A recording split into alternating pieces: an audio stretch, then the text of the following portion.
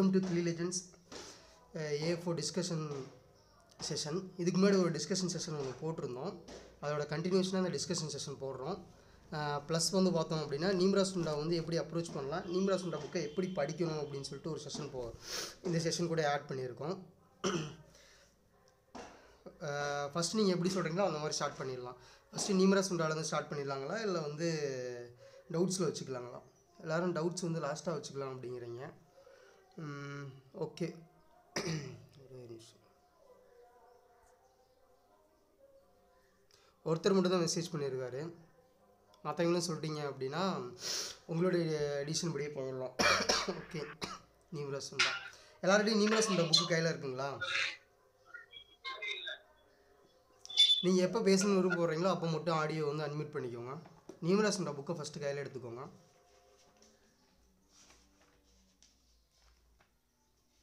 யாராவது ஒருத்தர் ரெஸ்பாண்ட் பண்ணீங்க அப்படின்னா எனக்கு கொஞ்சம் வசதியாக இருக்கும் நான் பேசுகிறதுக்கு.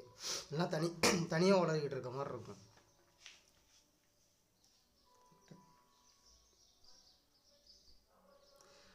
ஒன்றே ஒன்று சொல்லிடுறேன், நீம்ரா சுண்டா புக்கு இல்லை அப்படின்னா இப்போ நான் சொல்ல போகிறது உங்களுக்கு சுத்தமாக புரியாது. கண்டிப்பாக நான் சொல்ல போகிறது உங்களுக்கு புரியாது. ஸோ நீம்ரா சுண்டா புக்கை எடுத்து கையில் வச்சுக்கோங்க. ஓகே,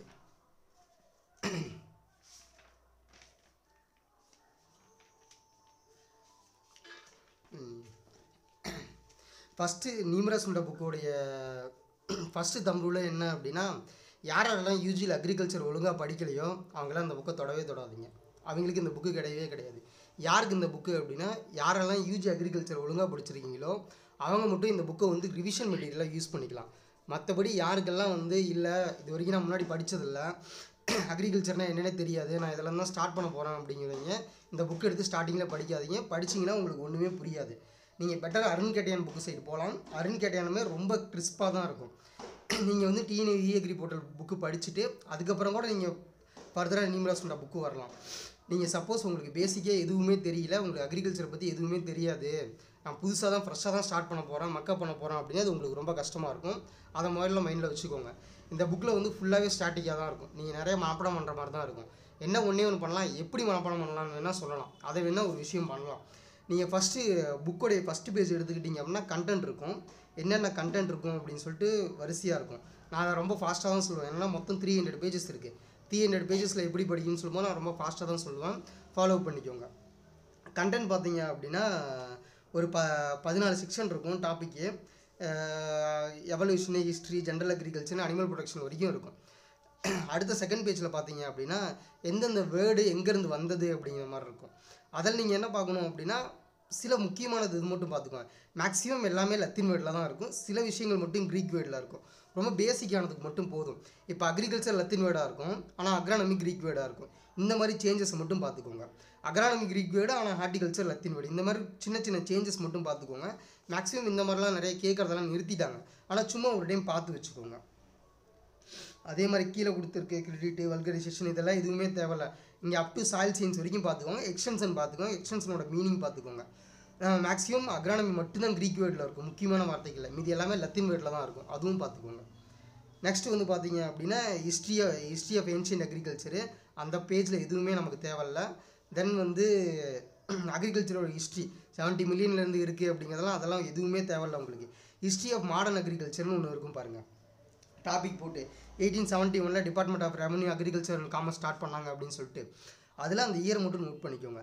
தென் இந்தியன் மெட்ராலஜிக்கல் சர்வீஸு பூனேயில் ஸ்டார்ட் பண்ண இயர் 1875, அதை நோட் பண்ணிக்கோங்க. அதுக்கப்புறம் அப்படியே கீழே வந்தீங்க அப்படின்னா அக்ரிகல்ச்சர் காலேஜ் எஸ்டாப்ளிஷ் பண்ணது 1901 to 1905, அதை நோட் பண்ணிக்கோங்க. தென் அடுத்து பார்த்தீங்க அப்படின்னா மற்றதெல்லாம் எதுவுமே தேவையில்லை. தென் லாஸ்ட்டாக பார்த்தீங்க அப்படின்னா 1920 to 21 அந்த குருகான் ப்ராஜெக்ட்டு, ஸ்ரீநிகேதனு, மார்த்தாண்டம் ப்ராஜெக்ட்டு, சேவகரம் ப்ராஜெக்ட்டு, இதெல்லாம் நோட் பண்ணி வச்சுக்கோங்க. எக்ஸ்டென்ஷன் ஹிஸ்ட்ரியில் இந்த பாயிண்ட் எல்லாமே ரொம்ப முக்கியம். தென் பார்த்தீங்க அப்படின்னா மற்ற சைடு வேறு எதுவுமே தேவையில்ல. பெங்கால் ஃபெமைன் மட்டும் எப்போ வந்தது அப்படின்னு சொல்லி பார்த்துக்கோங்க. 1943 பெங்கால் ஃபெமைனு. தென் வந்து appointment of Royal commission on agriculture headed by Lord லிங்கத்தோ, இது கூட ஒன்றும் ரொம்ப பெருசாலாம் தேவையில்ல. மற்றபடி நீங்கள் ஒன்றும் பெருசாக இயர் படிக்கணும் அப்படின்னு சொல்லிட்டு அவசியம் இல்லை. யாரெல்லாம் எக்ஸ்டென்ஷன் பிஜி இல்லைனா ஜேஆர்எஃப் ப்ரிப்பேர் பண்ணுறீங்களோ அவங்க வேணால் படிக்கலாம். நீங்கள் மற்றபடி வேறு யாரும் படிக்க தேவையில்லை. தென் 1947 எடுத்துக்கோங்க. 1947 இருக்க இயர் எல்லாமே படிச்சுக்கோங்க. 1947 நீங்கள் எது வரைக்கும் படிக்கணும் அப்படின்னா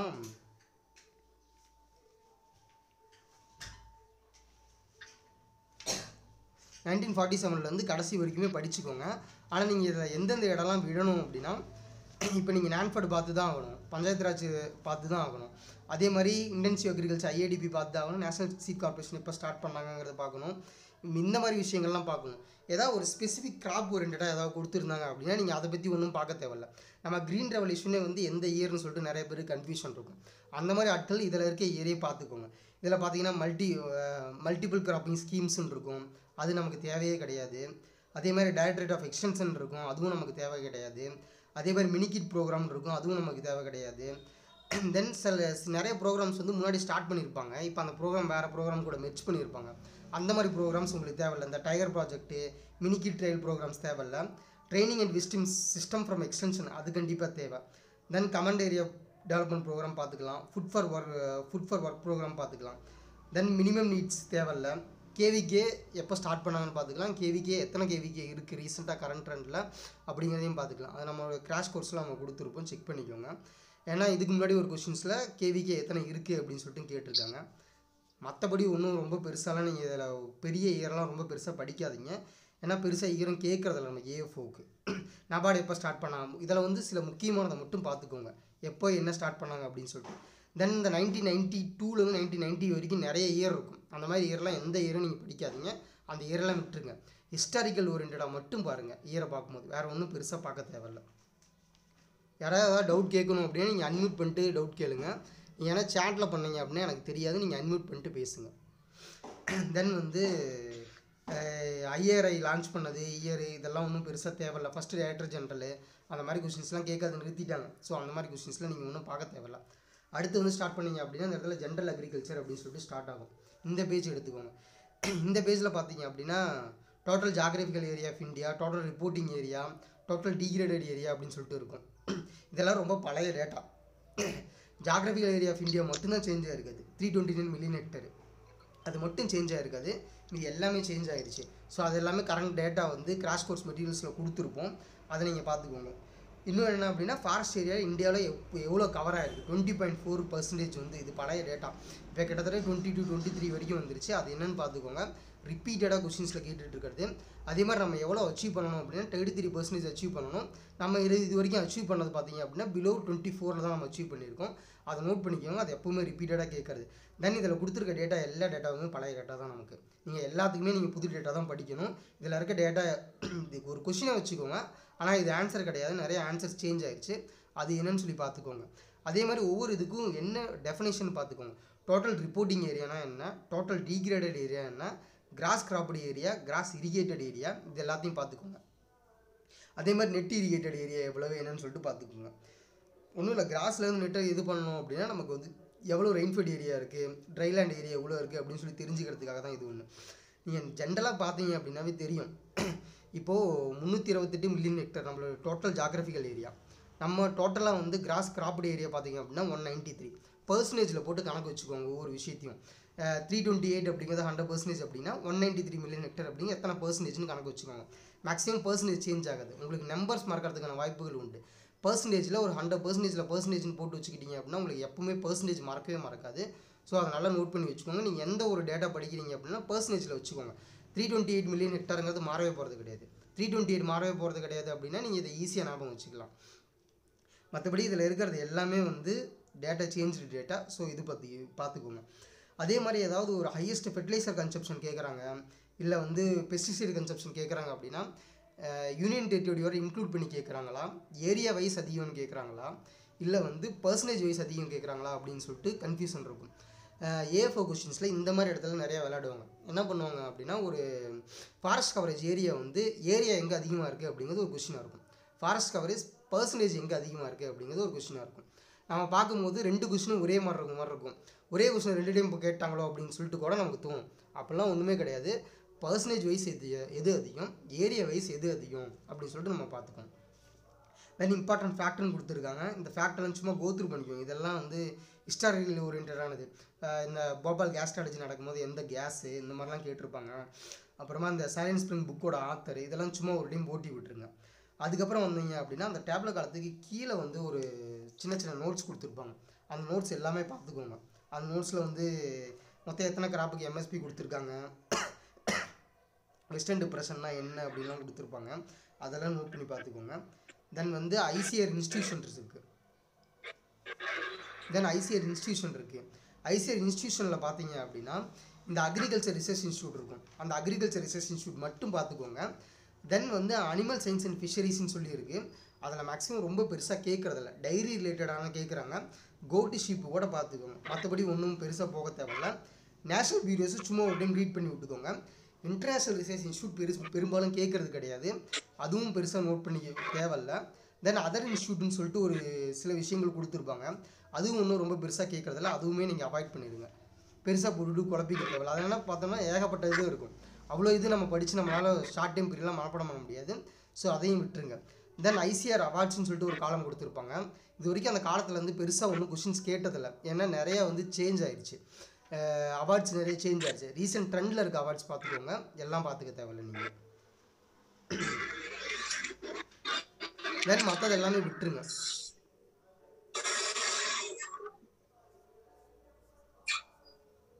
யாரோ ஒருத்தர் வாய்ஸ்லேருந்து சவுண்ட் வருது, குறைச்சிக்கோங்க. நான் எல்லாருமே மியூட் பண்ணியிருக்கேன், யாருக்காவது அன்மியூட் பண்ணணும் அப்படின்னா அன்மியூட் பண்ணி பேசிக்கோங்க. தென் வந்து கான்ட்ரிபியூஷன் டு அக்ரிகல்ச்சர் எக்ஸ்பர்ட்ஸ் அப்படின்னு சொல்லி இருக்கும். அந்த இது ஃபுல்லாகவே பார்த்துருங்க, ஒன்றுமே பிரச்சனை இல்லை. அது சும்மா நம்ம ரீட் பண்ணி விடுற மாதிரி தான் இருக்கும். இன்னுமே வந்து நமக்கு ஜிஎம் கிராப்லேருந்து கொஷின்ஸ் கேட்டுக்கிட்டே இருக்காங்க. ஸோ ஜிஎம் கிராப்பை பொறுத்த வரைக்கும் நம்ம கமர்ஷியலாக என்ன வயபிள், நம்ம இன்னும் பிரிஞ்சால் வந்து கமர்ஷியலாக வயபிள் கிடையாது. நம்ம கமர்ஷியலாக கொடுத்தது காட்டன் மட்டும்தான். அதுவும் வந்து என்னென்னா ஃபுட் கிராப் நம்ம கொடுக்குறதே கிடையாது. அதே மாதிரி மற்ற அமெரிக்கன் கண்ட்ரிஸு வெஸ்டர்ன் கண்ட்ரீஸில் வந்து என்னென்ன கிராப்பெல்லாம் அவைலபிள் கொடுத்துருக்காங்க, சோயாபீன் கொடுத்துருக்காங்க, பிரிஞ்சால் கொடுத்துருக்காங்க அவங்க. அதே மாதிரி அந்த சைடு வந்து பிரிஞ்சாலெல்லாம் அவைலபிள் கொடுத்துமே நம்மளோட டோட்டல் ப்ரொடக்ஷன் வந்து பிரிஞ்சாலெலாம் அதிகம். ஸோ அதை நோட் பண்ணி பார்த்துக்கோங்க. ஜிஎம் கிராப்பை ஃபுல்லாகவே ஒரு டைம் ஓட்டி விட்டு பார்த்துருங்க. ஜிஎம் டொபாக்கோ இருக்கிறது எல்லாமே என்ன ஜீனு, அந்த ஜிஎம் கிராப் ஃபுல்லாகவே ரொம்ப இம்பார்ட்டண்ட்டு. ஏன்னா ஜிஎம்லேருந்து எப்போவுமே கொஷின்ஸ் கேட்பாங்க. ஜெனட்டிக்கலி மாடிஃபைடு மஸ்டர்டில் இருக்க ஜீன் என்ன ஏது அப்படிங்கிறது பார்த்துக்கோங்க. தென் சூப்பர் ரைஸு, ஹைப்ரிட் ரைஸு, அதை சும்மா ஒரு டைம் ஓட்டி விடுங்க, ரொம்ப பெரிய இம்பார்ட்டண்ட்லாம் கிடையாது.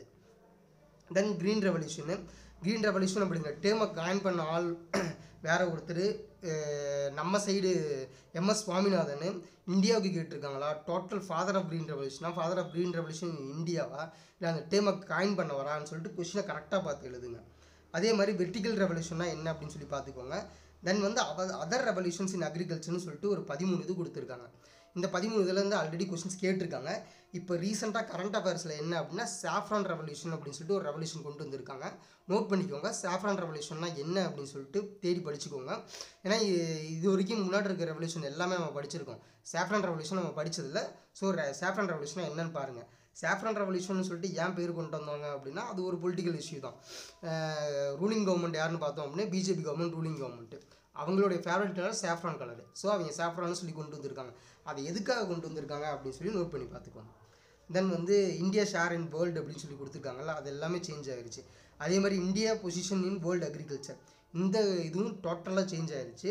நீங்கள் வந்து மேக்ஸிமம் பார்க்கும்போது ஏதாவது ஒரு நோஷன் வச்சு பார்த்துக்கோங்க, இதெல்லாம் ஃபஸ்ட்டில் இருக்குது, எதெல்லாம் செகண்ட் இருக்குது அப்படின்னு சொல்லிட்டு. எல்லா இதுவும் பார்க்க தேவையில்லை, நம்ம ஒரு ஃபஸ்ட்டு செகண்ட் இருக்கிறது மட்டும் பார்த்துக்கிட்டீங்க அப்படின்னா போதும்.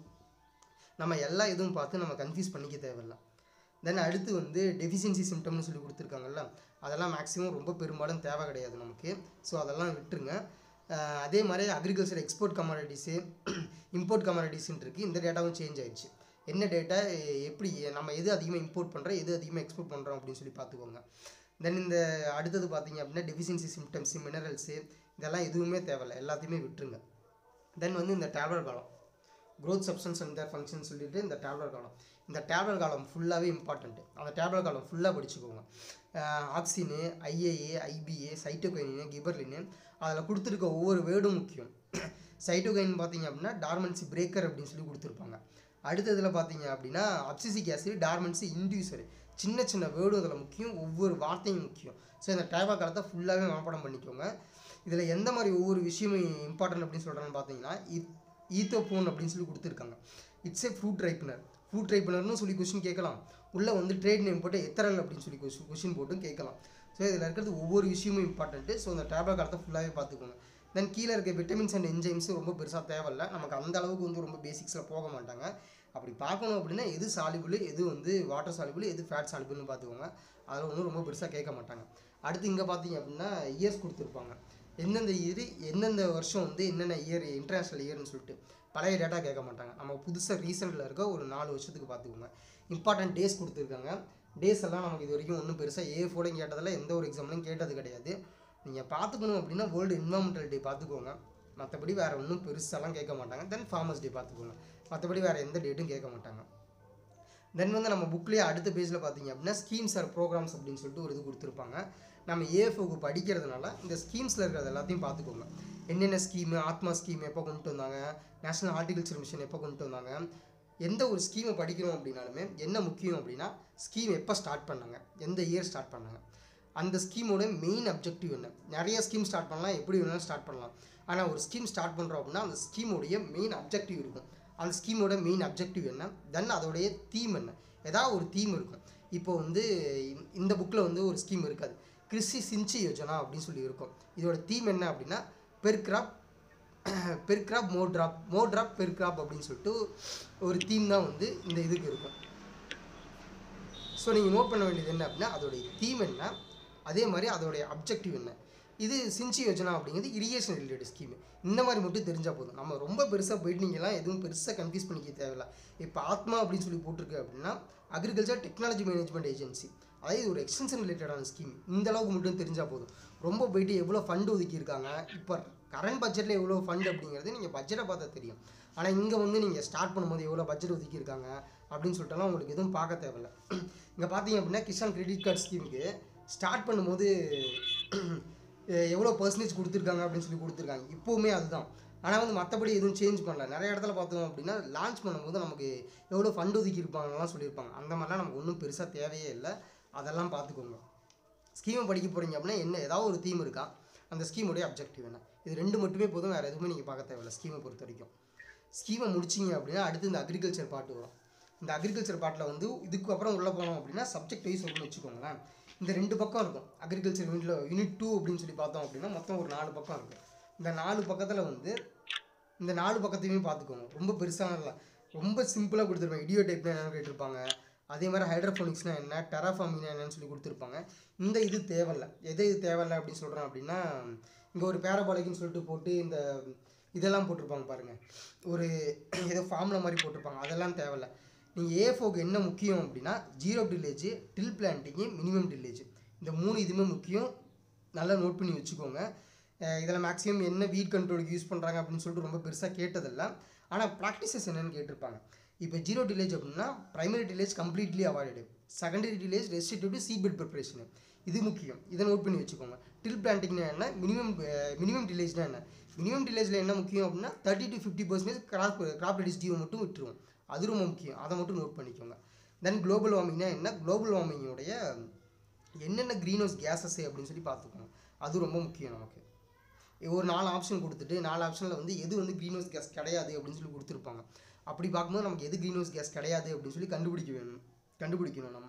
நம்ம ஜென்ரலாக பார்க்கும்போது நம்ம நார்மலாக காதில் கேட்குறது எல்லாமே வந்து க்ரீன் ஹவுஸ் கேஸஸ்ன்னு நினச்சிக்கிட்டு இருப்போம். சில கேஸஸ் எல்லாம் இருக்காது. அது என்னன்னு சொல்லி நோட் பண்ணி பார்த்துக்கோங்க. அதுக்கப்புறம் பார்த்தீங்க அப்படின்னா அக்ரானமி பாட்டில் பார்த்தீங்க அப்படின்னா இந்த சில டேப்லெட் காலம் போட்டு கொடுத்துருப்பாங்க பாருங்கள். இந்த டேப்லெட் காலம் போட்டு இந்த மாதிரி டேப்லெட் காலம் போட்டு கொடுத்துருக்கிறது நீங்கள் எல்லாமேலாம் படிக்க தேவையில்லை. எல்லாமே படிச்சிங்க அப்படின்னா உங்களுக்கு எல்லாமே மறந்து போயிடும். அது இல்லாமல் வந்து இதெல்லாம் நீங்கள் சப்ஜெக்ட் வைஸ் படிச்சிங்க அப்படின்னா ஞாபகம் இருக்கும். சும்மா நார்மலாக படிச்சிங்கன்னா ஞாபகம் இருக்காது. ஃபார் எக்ஸாம்பிள் சொல்கிறேன் பாருங்கள். அமோனியம் பாஸ்பேட் கண்டென்ட்ஸ்னு சொல்லி போட்டு 15% நைட்ரஜனு, 62% பாஸ்பரஸ்ன்னு கொடுத்துருக்காங்க. இதை வந்து நீங்கள் சாயில் சயின்ஸில் அந்த ஒரு பர்டிகுலர் பார்ட்டில் படிச்சிங்க, நியூட்ரியன் மேனேஜ்மெண்ட்டில் படிச்சிங்க அப்படின்னா உங்களுக்கு ஞாபகம் இருக்கும். ஏன்னா நீங்கள் மற்ற கெமிக்கல்ஸோடு சேர்த்து படிப்பீங்க. ஆனால் இங்கே உட்காந்துட்டு நீங்கள் எவ்வளோ தான் 50% நைட்ரஜனு 62% பாஸ்பரஸ்ன்னு படிச்சிங்கனாலும் மறந்து போயிடும். இந்த மாதிரி இடத்த அவாய்ட் பண்ணிடுங்க. இங்கே ஒரு கொஸ்டின் கேட்டிருக்காங்க பாருங்கள். Optimum depth for படலிங் of rice வெட்னர்ஸிலே எவ்வளோ சென்டிமீட்டர் யூஸ் பண்ணுறோம் அப்படின்னு சொல்லிட்டு இதே மாதிரி கொஸ்டின் இதுக்கு முன்னாடி ஒரு AFOவில் கேட்டிருக்காங்க. AFOவில் எப்படி கேட்டிருந்தாங்க அப்படின்னா ரூட்டு வந்து எவ்வளோ சென்டிமீட்டர்ஸ் வந்து டாப் ரூட்டுக்கு சென்டிமீட்டர்ஸ் உள்ளே பெனிட்ரேட் ஆகிருக்கும், டீப் ரூட் சிஸ்டத்துக்கு எவ்வளோ பெனிட்ரேட் ஆகிருக்கும் அப்படின்னு சொல்லிட்டு சில ஆப்ஷன்ஸ் கொடுத்து கேட்டிருந்தாங்க. இந்த மாதிரி கொஷின்ஸ் கேட்பாங்க. இங்கே வந்து ரைஸுக்கு கொடுத்துருக்காங்க, நம்மளாம் திங்க் பண்ணி தான் எழுதணும். ரைஸுங்கிறது டிபி சிஸ்டமா டாப்டு சிஸ்டமான்னு சொல்லி திங்க் பண்ணி தான் எழுதணும். நம்ம இந்த மாதிரி கனெக்ஷன் பண்ணி தான் எழுத வேண்டியது இருக்கும். ஸோ எந்த அளவுக்கு இந்த புக்கையுமே நம்ம ரிவிஷன் பண்ணுறோமோ அந்த அளவுக்கு நமக்கு ரொம்ப நல்லது. தென் பார்த்தீங்க அப்படின்னா இது எல்லாத்தையுமே ஒரு டைம் நீங்கள் ரீட் பண்ணி விட்றது தான் பெட்ரு. உட்காந்து படிச்சிங்க அப்படின்னா எல்லாமே மறந்து போயிடும். நீங்கள் கடைசி வரைக்கும் இந்த விஷயத்தை படிச்சுக்கிட்டே இருக்க வேண்டியது தான். ரொம்ப பெருசாக உங்களால் ஞாபகம் வச்சுக்கவே முடியாது. நீங்கள் என்ன வச்சுக்கலாம் அப்படின்னா, இப்போ most prominent graph in group of south India alluvial soil டயாரா system எங்கே வந்து ஃபாலோ பண்ணிகிட்டு இருக்காங்க, எந்த கிராப்பில் ஃபாலோ பண்ணிகிட்டு இருக்காங்க அப்படின்னு பார்க்கலாம். பெஞ்ச் ரேசிங்கோட பர்சன்டேஜ் என்ன, அதே மாதிரி ஃப்ரூட் ஆஃப் மஸ்டர்ட் என்ன, ஹார்டிகல்ச்சராக தனியாகவே அதை கொடுத்துருப்பாங்க, அதை நம்ம பார்த்துக்கலாம். அதே மாதிரி சீட் பர்பஸ்க்கு வந்து கேரட்டை வந்து என்னவா யூஸ் பண்ணுறோம், பைனியலாக யூஸ் பண்ணுறோம். இந்த மாதிரி வந்து ரொம்ப ஸ்டாட்டிக்காக இருக்கும் இந்த விஷயம். உங்களால் மனப்பாடம் பண்ண முடியும் அப்படின்னா அதை மனப்பாடம் பண்ணுங்கள். இல்லை மனப்பாடம் பண்ண முடியாது அப்படின்னா இந்த பக்கத்தை நீங்கள் விட்டுருங்க. என்னை பொறுத்தவரைக்கும் கேட்டிங்க அப்படின்னா, யாராவது பெருசாக மனப்பாடம் பண்ண முடியல அப்படின்னா இந்த டேப்லெட் காலத்தை எல்லாத்தையுமே விட்டுருங்க. டேப்லெட் காலத்தை யாராவது நல்லா மனப்பாடம் பண்ண முடியும்னா மட்டும் இந்த டேப்லெட் காலத்தை மனப்பாடம் பண்ணுங்கள், இல்லைனா விட்டுருங்க. அதுக்கப்புறம் டேப்லெட் காலத்துக்கு அடுத்து சின்ன சின்ன பாயிண்ட்ஸ் எல்லாம் இருக்கும்.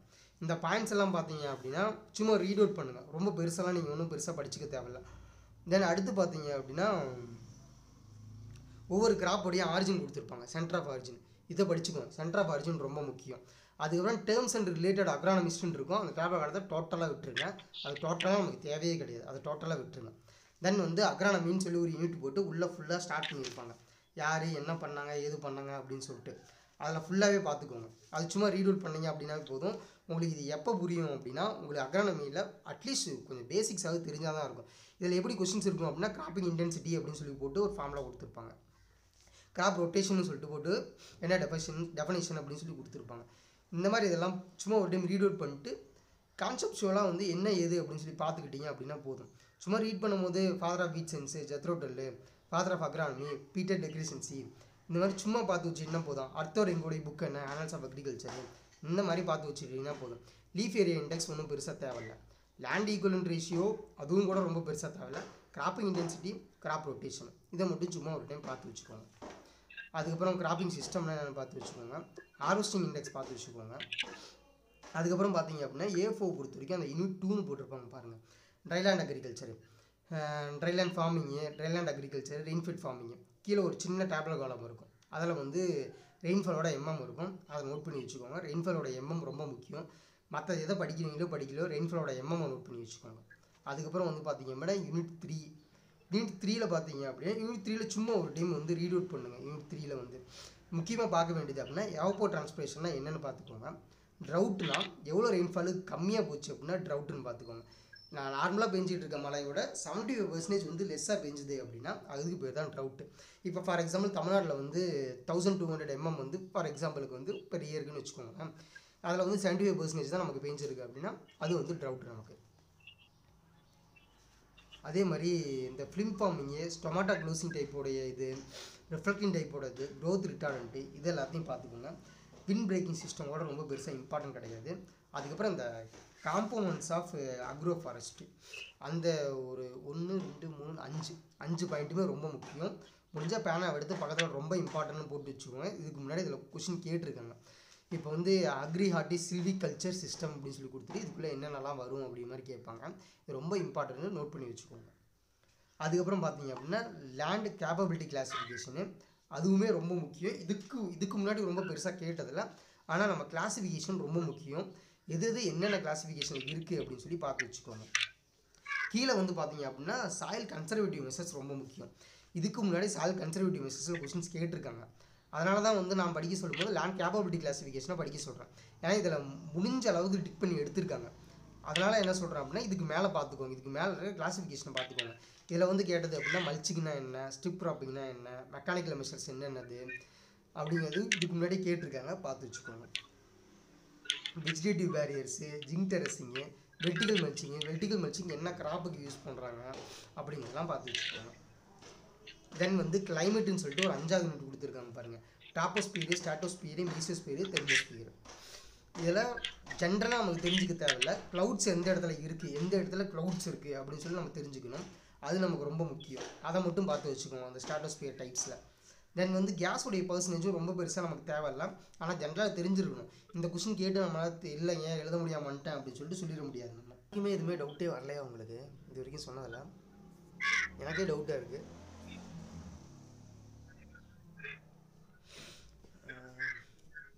தென் இது தேவையில்ல, காம்போசிஷன் ஆஃப் ஏரு, இந்த ஃபோட்டோசிந்தட்டிக் இதெல்லாம் ஒன்றுமே பெருசாக தேவையில்ல. அந்த பேஜ் எல்லாம் விட்டுருங்க. மெஷர்ஸ் ஆஃப் ஹியூமிடிட்டி அப்படின்னு சொல்லி ஒரு டாபிக் இருக்கும் பாருங்கள். அது அந்த ரிலேட்டிவ் ஹியூமிடிட்டி, அதே மாதிரி ஃபார்ம்ஸ் ஆஃப் ப்ரெசிபிடேஷனில் ரெயினுடைய எம்எம் எவ்வளவு, ட்ரிசிலுடைய எம்எம் எவ்வளவு, இந்த ஃப்ரோஸ்ட்னா என்ன, ஃபாக்னா என்ன, டியூனா என்ன, மிஸ்ட்னா என்ன, இதெல்லாம் சும்மா டெஃபினேஷன் பார்த்து வச்சுக்கோங்க.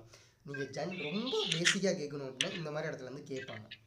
தென் வந்து மெஷர்ஸ் ஆஃப் டெம்பரேச்சர், அது ஒன்றும் பெருசாக தேவையில்லை, விட்டுருங்க. மேக்ஸிமம் தெர்மாமீட்டர், மினிமம் தெர்மாமீட்டர், அதுவும் தேவையில்லை, விட்டுருங்க. தென் ஃபினாமினன்ஸ் பார்த்தோம் அப்படின்னா இந்த ஐசோ பாரு, ஐசோ ஹைட்ஸு, ஐசோ பாத்து, இதெல்லாம் இம்பார்ட்டண்ட்டு, பார்த்துக்கோங்க. மற்றதும் பார்த்துக்கோங்க. ஆனால் அந்த ஐசோ பாரு, ஐசோ ஹைட்ஸு, ஐசோ பாத்ஸு இது ரொம்ப முக்கியம். தென் வந்து இன்ஸ்ட்ருமெண்ட் அண்ட் தர் யூஸ் வந்து ரொம்ப இம்பார்ட்டண்ட்டு. நீங்கள் நியூமரேஷனால கடைசியில் வந்து இம்பார்ட்டன்ட் பார்த்துட்டு போகிறதால இது ரொம்ப இம்பார்ட்டண்ட்டு. அதுலேயும் என்ன ரொம்ப இம்பார்ட்டண்ட் அப்படின்னா அல்டிமீட்டரு, தென் வந்து அனிமோமீட்டரு, தென் வந்து போரோமீட்ரு, மேனோமீட்ரு, பைரினோமீட்ரு, ஃபோட்டோமீட்ரு, பீசியோமீட்ரு, இதெல்லாம் ரொம்ப இம்பார்ட்டண்ட்டு. அதுவும் இந்த போரோமீட்ரு ஸ்டொமட்டல் பிஹேவியரு, மேனோமீட்ரு ரூட் ப்ரெஷரு, பிளானிமீட்ரு கிடையாது, ஃபோட்டோமீட்ரு டிரான்ஸ்பிரேஷன், இது நாலும் ரொம்ப முக்கியம், பார்த்து வச்சுக்கோங்க.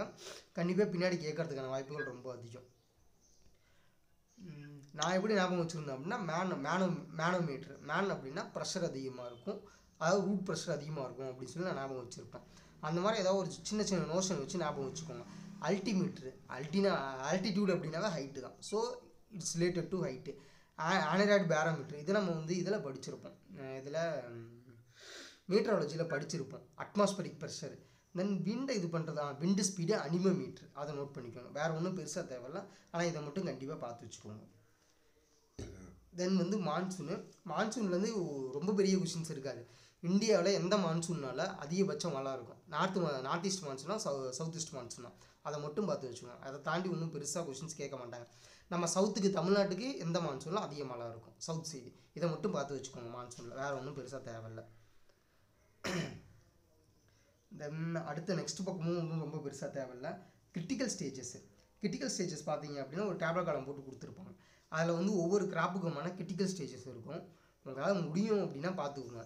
சப்போஸ் இப்போ யாராவது ஒரு அக்ரானமிஸ்ட் இருக்கீங்க, பிஜி படிச்சிருக்கீங்க அப்படின்னா உங்களுக்கு நார்மலாகவே தெரிஞ்சிருக்கும், அது ஒன்றும் பெரிய பிரச்சனை இல்லை. ஆனால் ஒரு யூஜி படித்தவனுக்கு மேக்ஸிமம் கொஞ்சம் திங்க் பண்ணீங்க அப்படின்னா அதை நீங்கள் மனப்பாடம் பண்ண வேண்டியது இருக்காது. ஏன்னா எந்தெந்த கிராப்லலாம் வந்து எந்த விஷயம் ரொம்ப முக்கியமோ அதெல்லாம் கிரிட்டிக்கல் ஸ்டேஜாக இருக்கும். இப்போ வீட்டை எடுத்துக்கிட்டோம் அப்படின்னா சிஆர்ஐ ரொம்ப முக்கியம். மெய்ஸ் எடுத்துக்கிட்டோம் அப்படின்னா டாஸ்லிங்கும் சில்கிங் இல்லை அப்படின்னா மெய்ஸில் ஒன்றுமே கிடையாது. ஸோ டாஸ்லிங்கும் சில்கிங்கும் ரொம்ப முக்கியம். இந்த மாதிரி பார்த்துக்கிட்டீங்க அப்படின்னா கொஞ்சம் திங்க் பண்ணிங்க அப்படின்னா ஈஸி. ரைஸில் பேனிக்கில் ஃப்ளவரிங் தான், அதை தாண்டி ஒன்றுமே கிடையாது. ஸோ அதுதான் முக்கியம், அதை பார்த்துக்கோங்க. தென் வந்து IW/CPE ரேஷியோ எதுக்கு அதிகம் எதுக்கு கம்மி அதை நோட் பண்ணிக்கோங்க. தென் வந்து மெஷர்மெண்ட் ஆஃப் இரிகேஷன் வாட்ரு, அது உங்களுக்கு ஜென்ரலாக தெரிஞ்சிருக்கணும். ஆனால் நமக்கு எக்ஸாம்ஸில் கேட்க மாட்டாங்க, ஆனால் நீங்கள் ஜென்ரலாக தெரிஞ்சு வச்சுக்கணும். தென் இதை பார்த்துக்கோங்க. Ploughing classification, shallow, depth, medium, இது எத்தனை சென்டிமீட்ரு. அட்லீஸ்ட் உங்களுக்கு ஒரு கிராப் வந்து என்ன டெப்த்துன்னு தெரியல அப்படின்னா கூட உங்களுக்கு இது தெரிஞ்சுது அப்படின்னா நீங்கள் போட்டு வரலாம். அதையும் தாண்டி இப்போது வந்து கேட்குறாங்க அப்படின்னு வச்சுக்கோங்களேன், 3 கொஸ்டின் ஒட்டுக்க தான் கேட்பாங்க IBPS பொறுத்தவரைக்கும். இந்த மாதிரி கொஸ்டின்ஸ் கேட்கும்போது ஒரே ஒரு கிராப்பை கண்டுபிடிச்சிட்டிங்க அப்படின்னா மீதி 2 கிராப்பை கண்டுபிடிச்சிடும். அப்படி கண்டுபிடிச்சிங்க அப்படின்னா உங்களுக்கு கிட்டத்தட்ட நீங்கள் 3 கொஸ்டினை சரியாக எழுதிடலாம். ஏதாவது ஒரு கிராப்புக்காவது நீங்கள் ஜட்ஜ் பண்ணுறதுக்கு ட்ரை பண்ணுங்கள். தென் வந்து இரிகேஷன் சிஸ்டமில் வந்து ட்ரிப்பு பார்த்துக்கோங்க. வேறு ஒன்றும் ரொம்ப பெருசாக கேட்க மாட்டாங்க. ட்ரிப்பு பார்த்துக்கோங்க, ஸ்ப்ரிங்க்லர் பார்த்துக்கோங்க, எவ்வளோ % எஃபிஷியன்சின்னு பார்த்துக்கோங்க. வேறு ஒன்றும் ரொம்ப பெருசாக கேட்க மாட்டாங்க இதில். தென் பார்த்தீங்க அப்படின்னா அடுத்து வந்து unit 8 soil master constant. Soil master கான்ஸ்டன்ட்டில் ஃபுல்லாகவே பார்த்துக்கோங்க. இதில் வந்து கொஷின்ஸ் எப்படி இருக்கும் அப்படின்னா ஃபீல்டு கெப்பாசிட்டி என்ன, பர்மனெண்ட் வில்டிங் பாயிண்ட்னா என்ன, வில்டிங் கோஎஃபிஷியன்ட்னா என்ன அப்படிங்கிறதுலேருந்து கொஷின்ஸ் இருக்கும். அதெல்லாம் கரெக்டாக நோட் பண்ணி பார்த்துக்கோங்க. பிஹெச்சோட வேல்யூ நமக்கு முன்னாடியே தெரியும், பிஹெச் நோட் பண்ணிக்கோங்க. அதே மாதிரி இங்கே ஒரு சின்ன டேப்லெட் நம்ம கொடுத்துருக்கோம் பாருங்கள். பிஎஃப் வேல்யூஸு, ப்ரெஷர்,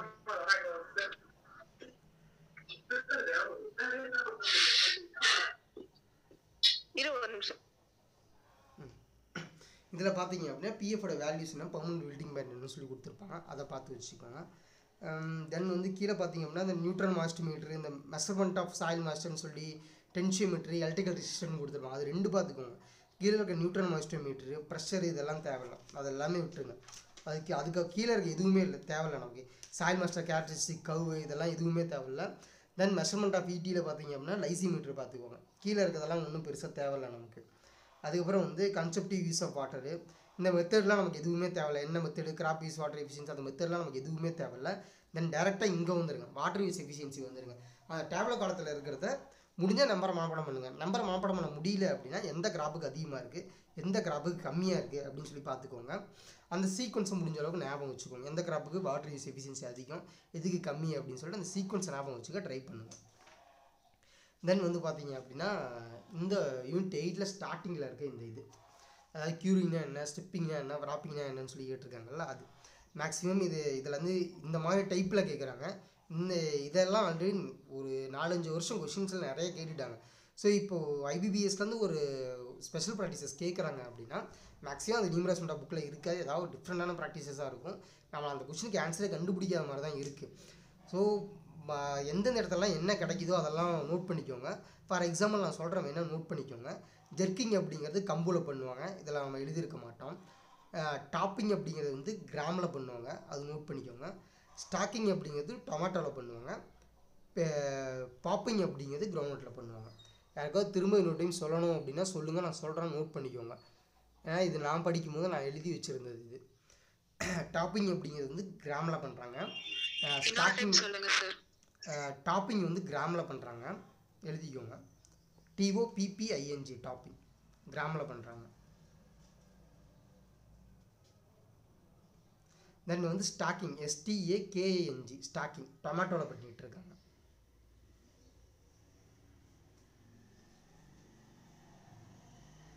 தென் வந்து ஜெர்க்கிங் JERKING ஜெர்க்கிங் கம்பூவில் பண்ணிகிட்டு இருக்காங்க. தென் வந்து பாப்பிங் POPPING பாப்பிங் கிரவுண்டில் பண்ணிகிட்டு இருக்காங்க. இதெல்லாம் பண்ணிகிட்டு இருக்க ஸ்பெஷல் ப்ராக்டிசஸ். தென் வந்து இன்னொரு விஷயம் எழுதிக்கோங்க. ட்ராபிக்கல்னால் என்ன, சப்ட்ராபிக்கல்னால் என்ன, ஹியூமிட்னா என்ன, டெம்பரேட்னா என்ன, இது 4க்கான டிஃப்ரென்ஸை பார்த்து வச்சுக்கோங்க. அதாவது ட்ராபிக்கல் அப்படின்னா ரொம்ப வெப்பமான பகுதி, தமிழ்லேயே எழுதி வச்சுக்கோங்க. ட்ராபிக்கல் அப்படின்னா ரொம்ப வெப்பமான பகுதி. சப்ட்ராபிக்கல் அப்படின்னா மித வெப்பமாக இருக்கும். நம்ம ரீஜன் சப்ட்ராபிக்கல் ரீஜனில் தான் வரும். எதுக்காக இதை சொல்கிறேன் அப்படின்னா IBPS AFOல என்ன பண்ணுவாங்கன்னா சில ஆப்ஷன்ஸ் கொடுத்து டெம்பரேட் கிராப்பை எதுன்னு கண்டுபிடிங்கன்னு சொல்லி கொடுத்துருவாங்க. சப்ட்ராபிக்கல் கிராப் எது கண்டுபிடிங்க அப்படின்னு சொல்லி கொடுத்துருவாங்க. சப்போஸ் அந்த ரீஜன் என்னென்னு தெரிஞ்சது அப்படின்னா உங்களுக்கு ரொம்ப ஈஸியாக இருக்கும். ஹியூமிட் அப்படின்னா ரொம்ப ஈரமான பகுதியை ஹியூமிட் அப்படின்னு சொல்லி சொல்லுவாங்க. தென் வந்து டெம்பரேட் அப்படின்னா மித வெப்பமாக இருக்கும். டெம்பரேட் இந்த ஃப்ரூட்ஸ் எல்லாம் பார்த்தீங்க அப்படின்னா டெம்பரேட்டில் வரும்னு நினைக்கிறேன். ஆப்பிள், கிரேப்ஸு இந்த மாதிரி விஷயங்கள் ரொம்ப அந்த நார்த் ஈஸ்ட் ஹிமாலயன் ரீஜன்ஸில் வரது எல்லாமே டெம்பரேட்டில் இருக்கும். ஏன்னா இதெல்லாம் வந்து இதுக்கு முன்னாடி கேட்டிருக்காங்க IBPS. அடுத்தது பார்த்தீங்க அப்படின்னா ஒவ்வொரு கிராப்புக்குமான ஆயில் பர்சன்டேஜ் கொடுத்துருக்காங்க பார்த்தீங்களா, அந்த ஆயில் பர்சன்டேஜ் முடிஞ்சால் அந்த நம்பரை மனப்பாடம் பண்ணுங்க, இல்லைனா சும்மா ஒரு இதாவது வச்சுக்கோங்க. இப்போ கோகனட்டுக்கு அதிகமாக இருக்குது நம்ம இதில் பார்த்தோம் அப்படின்னா. அடுத்து செசேமு, கிரவுண்ட்நட்டு இது ரெண்டும் ஒரே அளவில் இருக்குது அப்படிங்கிற மாதிரியாக ஞாபகம் வச்சுக்கோங்க. இதில் ஒரு ரெசிப்ரோக்கல் ஒன்று இருக்கும். Protein content, safflower, soybean. Protein கண்டென்ட்டுக்கும் oil percentage. இப்போ வந்து ஆயில் பர்சன்டேஜ் சோயாபீனில் கம்மியாக இருக்குது, 20% இருக்குது. ஆனால் ப்ரோட்டீன் கண்டென்ட் பார்த்தீங்க அப்படின்னா சோயாபீனில் அதிகமாக இருக்கும். மொத்தம் இருக்கிற கிராப்பில் சோயாபீனில் ப்ரோட்டீன் கண்டென்ட் அதிகம், ஆனால் ஆயில் பர்சன்டேஜ் கம்மி. கிரவுண்ட்நட்டில் பார்த்தீங்க அப்படின்னா கிரவுண்ட்டுக்கு வந்து 44% வந்து ஆயில் இருக்கும். இங்கே பார்த்தீங்க அப்படின்னா 26 இருக்கும். அதை விட பாதிக்கு பாதி தான் இருக்கும். இந்த மாதிரி நோட் பண்ணி வச்சுக்கிட்டீங்க அப்படின்னா உங்களுக்கு ரொம்ப ஈஸியாக இருக்கும். சப்போஸ் ஆன்சர் தெரியல அப்படின்னா உங்களால் அட்லீஸ்ட் கஸ்ஸாவது பண்ண முடியும். அதே மாதிரி சீரியலில் வந்து எவ்வளவு இது இருக்குது, ப்ரோட்டீன் இருக்குது அப்படின்னு சொல்லி பார்த்தீங்க அப்படின்னா மேக்ஸிமம் சீரியலில் இருக்கிறது எல்லாமே வந்து ஒரு 5லேருந்து 12க்குள்ளே தான் இருக்கும். இந்த ஒரு இதை வச்சும் இந்த ஒரு இதை மட்டும் பார்த்துக்கிட்டிங்க அப்படின்னா உங்களுக்கு ஈஸியாக இருக்கும். ஆப்ஷனை பிக் பண்ணுறது ஈஸியாக இருக்கும். ரொம்ப க்ளோஸாக ஆப்ஷன் கொடுக்க போகிறதில்ல நமக்கு. ஒரு 6லேருந்து ஒரு 12% தான் இருக்க போகுது சீரியல்ஸ் அப்படின்னு தெரிஞ்சுக்கிட்டிங்கன்னா போதும். பல்சஸில் பார்த்தீங்க அப்படின்னா ஒரு 20லேருந்து 25% இருக்கும். நீங்கள் எல்லாத்தையும் உட்காந்து மனப்பாடம் பண்ணிங்கன்னா மறந்து போயிடும். அட்லீஸ்ட் இந்த மாதிரியாவது ஞாபகம் வச்சுக்கோங்க. பல்சஸில் வந்து இவ்வளோ இருக்கும், சீரியல்ஸில் இவ்வளோ இருக்கும் அப்படிங்கிற மாதிரி. ஆயில் சீட்ஸில் ப்ரோட்டீனு கொஞ்சம் வேரியன்ட் இருக்கும், அதை மட்டும் ஒரு டைம் மனப்பாடம் பண்ணி வச்சுக்கோங்க. தென் classification of crop based on families. இது பார்த்தீங்க அப்படின்னா முக்கியம். சப்போஸ் இதிலேருந்து இது வரைக்கும் கேட்டுட்டாங்க அப்படின்னா நமக்கு அட்லீஸ்ட் எழுதுகிற அளவுக்கு அது தெரிஞ்சிருக்கணும். சில கிராப் வந்து நமக்கு பார்த்தோன்னே தெரியும், குரூசிஃபெரே ஃபேமிலியா சொலனேசி ஃபேமிலியான்னு சொல்லிட்டு. சில கிராப் வந்து நமக்கு தெரியாது. நீங்கள் ஒரு டைம் ரீட் பண்ணுங்கள். ரீட் பண்ணிவிட்டு எது வந்து வித்தியாசமாக இருக்கோ அதை மட்டும் நோட் பண்ணி வச்சுக்கோங்க. இப்போ ஜிஞ்சிபரேசி ஃபேமிலி என்ன அப்படின்னு சொல்லி கேட்டால் நமக்கு தெரியும். அதே மாதிரி அல்லியேசி ஃபேமிலியில் என்ன அப்படின்னு சொல்லிட்டு கேட்டாலும் நமக்கு தெரியும். சில இது ரொம்ப வித்தியாசமாக இருக்கும், அதை மட்டும் நோட் பண்ணி வச்சுக்கோங்க.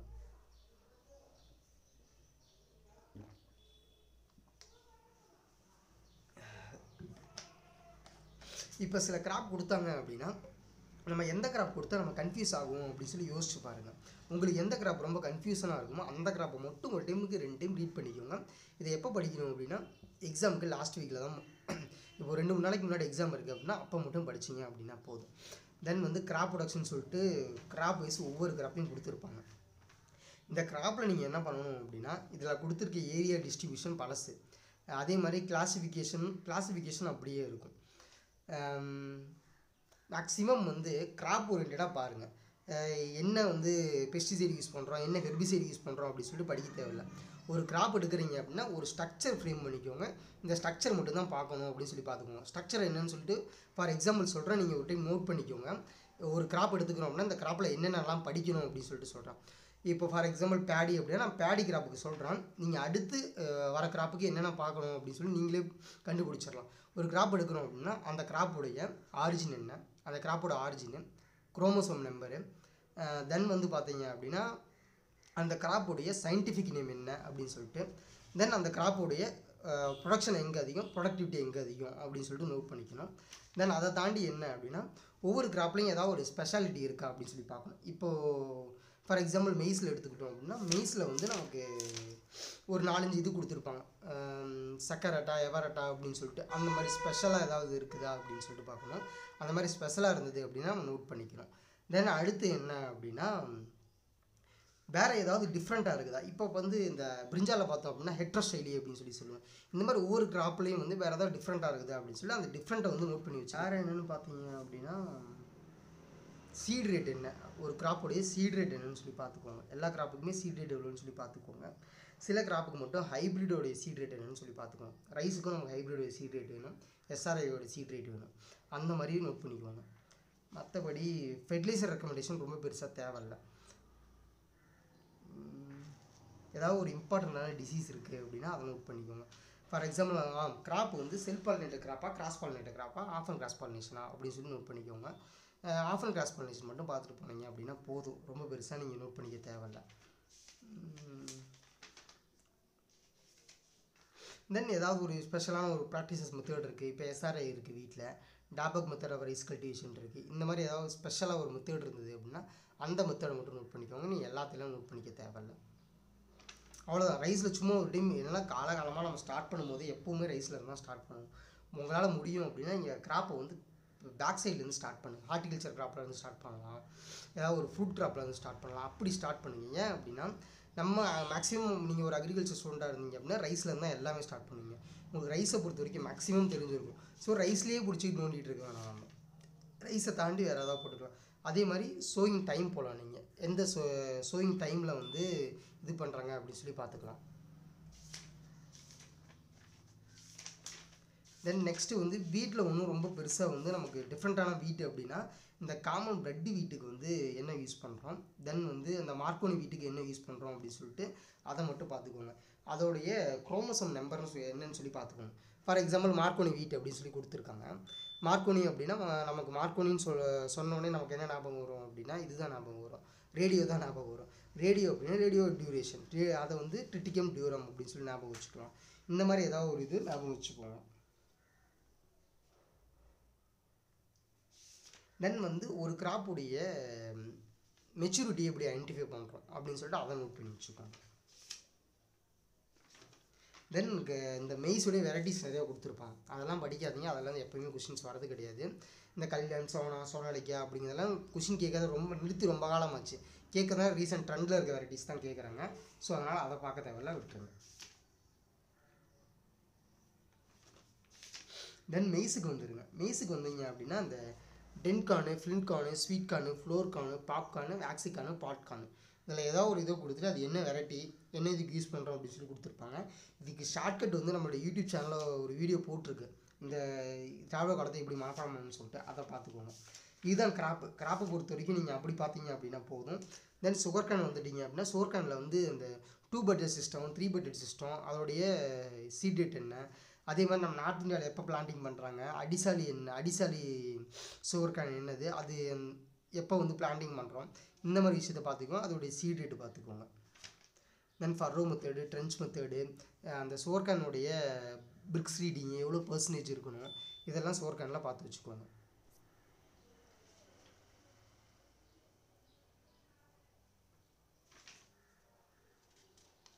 தென் இந்த graph related varieties, graph related ஐட்டமில் நமக்கு நிறைய வெரைட்டி கொடுத்துருப்பாங்க.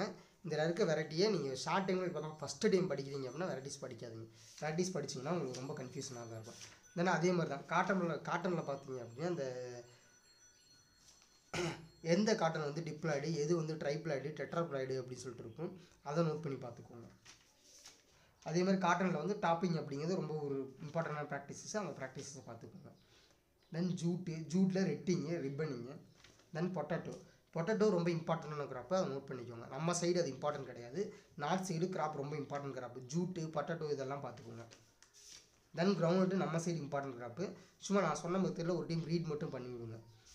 தென் சோயாபீன் ரொம்ப important crop, rape seat மஸ்டர்டுமே important. Tea note பண்ணிக்கோங்க. டீயில் பார்த்தீங்க அப்படின்னா காஃபியோடைய ப்ரொடக்ஷன் எந்த ஏரியாவில் அதிகம், ப்ரொடக்டிவிட்டி எங்கே அதிகம் அப்படின்னு சொல்லி நோட் பண்ணிக்கோங்க. ஃபார் எக்ஸாம்பிள் வந்து நான் என்ன சொல்கிறேன் அப்படின்னா, நமக்கு டீக்கும் காஃபிக்கும் நிறைய கன்ஃபியூஷன் இருக்கும். இப்போ வந்து ஃபார் எக்ஸாம்பிள் டீன்னு எடுத்துக்கோங்களேன், டீயோடைய ப்ரொடக்ஷன் படிச்சுட்டு போயிருந்தோம்னா அது நமக்கு டீயா காஃபியான்னு சொல்லிட்டு கன்ஃபியூஷன் வரதை எப்படி அவாய்ட் பண்ணிக்கலாம் அப்படின்னா, டீ வந்து ஆல்ஃபபெட்டிக்கில் கடைசியில் இருக்கும். டீயோடைய ப்ரொடக்ஷன் ப்ரொடக்டிவிட்டி நார்த்து வெஸ்ட்டில் தான் அதிகமாக இருக்கும், அஸ்ஸாமில் இருக்கும். ஸோ ஆல்ஃபபெட்டிக்கில் கடைசியில் இருக்கலைனும் ஆல்ஃபபெட்டிக்கில் ஃபஸ்ட்டில் இருக்கிறதும் டீ அஸ்ஸாம். இப்போ காஃபி அப்படின்னு எடுத்தோம்னா கர்நாடகா, அதுக்கு அடுத்து கேரளா இருக்குது. இப்படி நோட் பண்ணி வச்சுக்கோங்க. உங்களுக்கு காஃபியா டீயா அப்படிங்கிற கன்ஃபியூஷன் எப்போவுமே வராது உங்களுக்கு. தென் இந்த பக்வீட் எல்லாம் தேவையில்ல, டீ காஃபி டொபாக்கோ மட்டும் பார்த்து வச்சுக்கோங்க.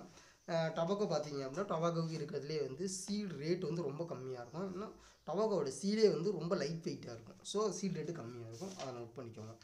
தென் இதை சும்மா ஒரு டைம் ரீட் பண்ணுங்கள். இதில் ஒன்றும் இந்த கிராப் கல்டிவேஷன் டெர்மினாலஜிஸ்லேருந்து உங்களுக்கு ஆல்ரெடி தெரிஞ்சிருக்கும் இது எல்லாமே, அதனால் ரொம்ப பெருசாக தேவையில்லை. தென் வீடு சயின்ஸ்னு சொல்லி கொடுத்துருக்காங்க பார்த்தீங்களா, வீடு சயின்ஸ் ரொம்ப பெருசாக தேவையில்லை. வீட் சயின்ஸை ஃபுல்லாகவே அவாய்ட் பண்ணிடுங்க. வீட் சயின்ஸ் நமக்கு டோட்டலாக தேவை கிடையாது, ஃபுல்லாகவே அவாய்ட் பண்ணிடுங்க. வீட் சயின்ஸை ஃபுல்லாக விட்டு சாயில் சயின்ஸ் வந்துடுங்க. சாயில் சயின்ஸ் இந்த புக்கை பார்த்தீங்க அப்படின்னாவே தெரியும் நான் வடிகிற காலத்தில் இப்படி படிச்சிருக்குன்னு சொல்லிட்டு. சாயில் சயின்ஸு நான் அக்ரானமியில் விட்ட மாதிரி நீங்கள் இதை ரொம்ப லைட்டாக விட வேண்டாம். இந்த டாபிக் காலத்தை நல்லா படிச்சுக்கோங்க. அக்ரானமியில் உங்களால் முடிஞ்சால் மட்டும் படிச்சுக்கோங்கன்னு சொல்லியிருப்பேன், ஆனால் இதெல்லாம் நீங்கள் ஃபுல்லாகவே படிச்சுக்கோங்க. இதில் வந்து இம்பார்ட்டன்ட்னா அந்த கையோலினேட்டு, மோன் மாரலைட்டு, எக்ஸ்பேண்டிங்க, நான் எக்ஸ்பேண்டிங்க, இந்த மாதிரி விஷயம். அதே மாதிரி ஒவ்வொரு பார்ட்டிகளுடைய சைஸ் என்ன அப்படின்னு சொல்லிட்டு இது எல்லாமே பார்த்துக்கோங்க. தென் இந்த இடம் இருக்குது பார்த்தீங்களா, இந்த ஃபஸ்ட்டு பேஜ் அவ்வளோ பெரிய இம்பார்ட்டன்ட் கிடையாது, ஆனால் இந்த பேஜ் இம்பார்ட்டன்ட். இந்த பேஜை படிச்சுக்கோங்க. இந்த 2 பேஜ்லையும் பார்த்தீங்க அப்படின்னா இந்த அதாவது டேப்லெட் காலத்துக்கு இருக்க அடுத்த பேஜஸ் இதுக்கு உள்ளே கொடுத்துருக்கிறது தான் திரும்ப எழுதியிருப்பாங்க. உங்களுக்கு வேணும் அப்படின்னா அந்த பேஜை படிச்சுக்கோங்க. அந்த பேஜுக்கு அவ்வளோ பெரிய இம்பார்ட்டன்ட் கிடையாது. தென் நீங்கள் சாயில் சயின்ஸ் அப்படின்னு சொல்லி தனியாக போட்டு ஸ்டார்ட் பண்ணியிருப்பாங்க, அந்த இடத்துல ஸ்டார்ட் பண்ணிக்கோங்க. பெடாலஜினா என்ன, எடப்பாலஜினா என்ன, அந்த விஷயம். தென் டைப்ஸ் ஆஃப் ராக்லேருந்து எப்பவுமே கொஸ்டின் கேட்டுக்கிட்டு இருப்பாங்க, அதை பார்த்துக்கோங்க. ஒரு இது கொடுத்துட்டு அது எந்த கிராப்போடைய இது எந்த ராக்கோடைய சோர்ஸ் அப்படின்னு சொல்லி கேட்பாங்க. குவாட்ஸோடைய இது என்ன, ஃபெல்ஸ்பேரோடைய பர்சன்டேஜ் என்ன, மிக்காவோடைய பர்சன்டேஜ் என்னன்னு சொல்லி கேட்பாங்க. ஒரு சாயிலுடைய ஆக்டிவ் ஃபேக்டர் என்ன, பேசிவ் ஃபேக்டர்ஸ் என்ன, ஓ ஹாரிசானில் என்ன சாயில் இருக்கும், அந்த எலிவேஷனு, அப்புறமா வந்து ஏ ஹாரிசானு, இ ஹாரிசானு, இலுவியல் ஹாரிசானு, சி ஹாரிசான், அந்த ஹாரிசான்ஸ் எல்லாமே இம்பார்ட்டண்ட்டு, அதை ஃபுல்லாக நோட் பண்ணிக்கோங்க. மேஜர் காம்பனண்ட்டு, அதுக்கப்புறம் வந்து classification of soil particle size, கிரேவலு, course, fine, slit, clay, இது 5மே ரொம்ப இம்பார்ட்டண்ட்டு. உங்களால் முடிஞ்ச அளவுக்கு எத்தனை இம்பார்ட்டன்ட் போட முடியுமோ போட்டு வச்சுக்கோங்க. அதில் ஈஸியாக மனப்பாடம் பண்ணுறது எப்படி அப்படின்னு சொல்லி யூடியூப்லேயே ஒரு வீடியோ போட்டிருக்கு, அந்த வீடியோவை பார்த்தீங்க அப்படின்னா தெரியும். தென் வந்து loamy soil, heavy soil, light soil, soil structure, soil சயின்ஸை பொறுத்த வரைக்கும் இது எல்லாமே முக்கியம். நீங்கள் எது வரைக்கும் முக்கியம் அப்படின்னு சொல்லி பார்த்தீங்க அப்படின்னா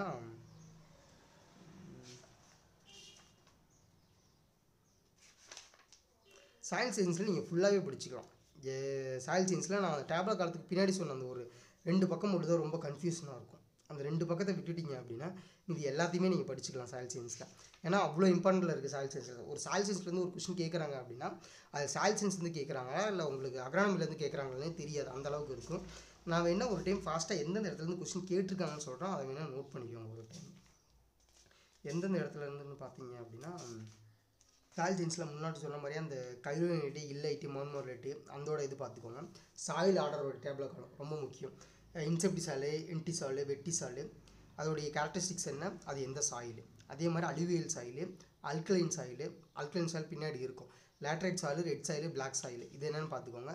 அல்கலைன் சாயிலோட ரெக்கமெண்டேஷனு. அல்கலைன் சாயில் இல்லாத கொஸ்டினே இருக்காது. எதாவது ஒரு ரிலேட்டடாக அல்கலைன் சாயில் உள்ளே இருந்துக்கிட்டே இருக்கும். ஸோ அல்கலைன் சாயிலில் தெளிவாக பார்த்துட்டு போயிருங்க. தென் வந்து பார்த்திங்க அப்படின்னா ஆர்கானிக் மேட்ரு எவ்வளோ பர்சன்டேஜ் இருக்குது, என்ன இருக்குது அப்படின்னு சொல்லிட்டு.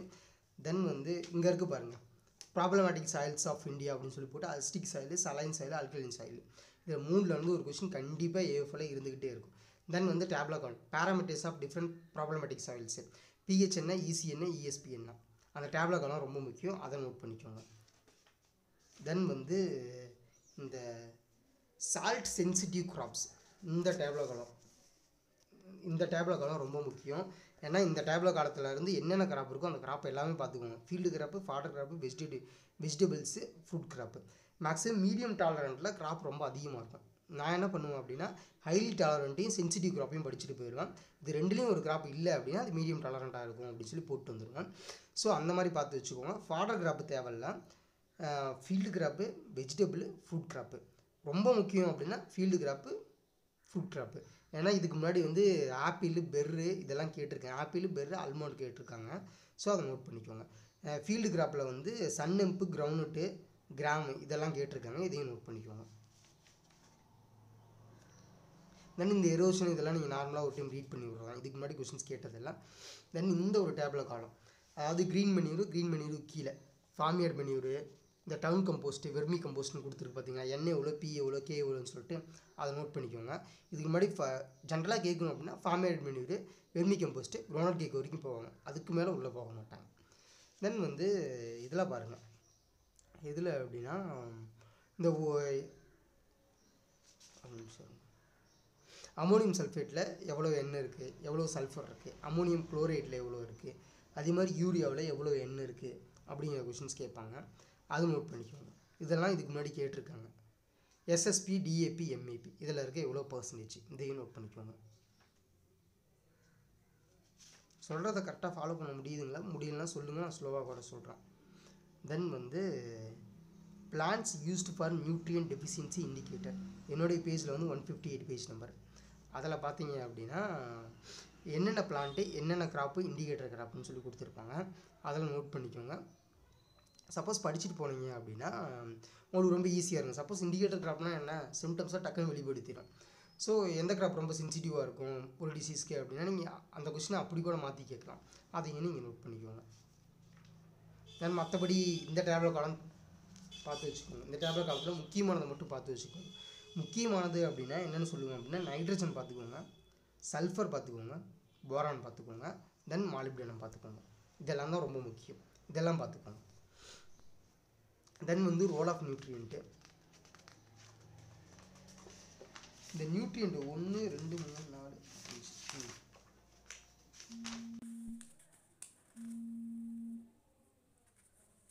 இந்த நியூட்ரியன்ட் இந்த இடத்துல பார்த்தீங்க அப்படின்னாவே தெரியும் இந்த இடத்த நான் எப்படி படிச்சிருக்கேன்னு சொல்லிட்டு.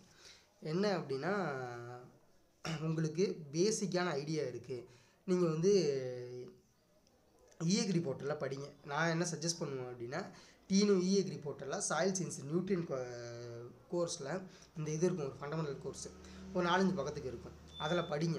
அதை படிச்சுட்டு அதுக்கப்புறம் வந்து நீங்கள் வந்து உள்ளே வந்தீங்க அப்படின்னா உங்களுக்கு அட்லீஸ்ட் கொஞ்சம் புரிகிற மாதிரியாவது இருக்கும். இல்லை அப்படின்னா உங்களுக்கு திரும்ப திரும்ப உள்ளே வந்து பார்க்கும்போது உங்களுக்கு கஷ்டமாக தான் இருக்கும். ஒன்று என்ன அப்படின்னா இதுலேருந்து ஒரு 2-3 கொஷின்ஸாவது கேட்பாங்க. ஜென்ரலாகவே இதுலேருந்து ஒரு 2-3 கொஷின்ஸாவது கேட்பாங்க. அட்லீஸ்ட்டு ஒரு 2 கொஷின் 3 கொஷின் கஷ்டமாக இருந்தாலும் இப்போ ஒரு 3 கொஷின் கேட்குறாங்க அப்படின்னா 3 கொஷினில் வந்து உங்களுக்கு ஒரு கொஷின் கஷ்டமாக இருந்தாலும் 2 கொஷினாவது ஈஸியாக இருக்கும். அந்த ஈஸியாக இருக்க ஒரு கொஷின் 2 கொஷினையாவது நீங்கள் எழுத வேண்டியது இருக்கும். ஸோ அதை நோட் பண்ணிக்கோங்க.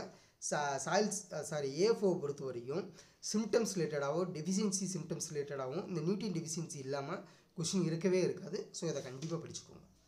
தென் வந்து பார்த்தீங்க அப்படின்னா ஹார்டிகல்ச்சர்.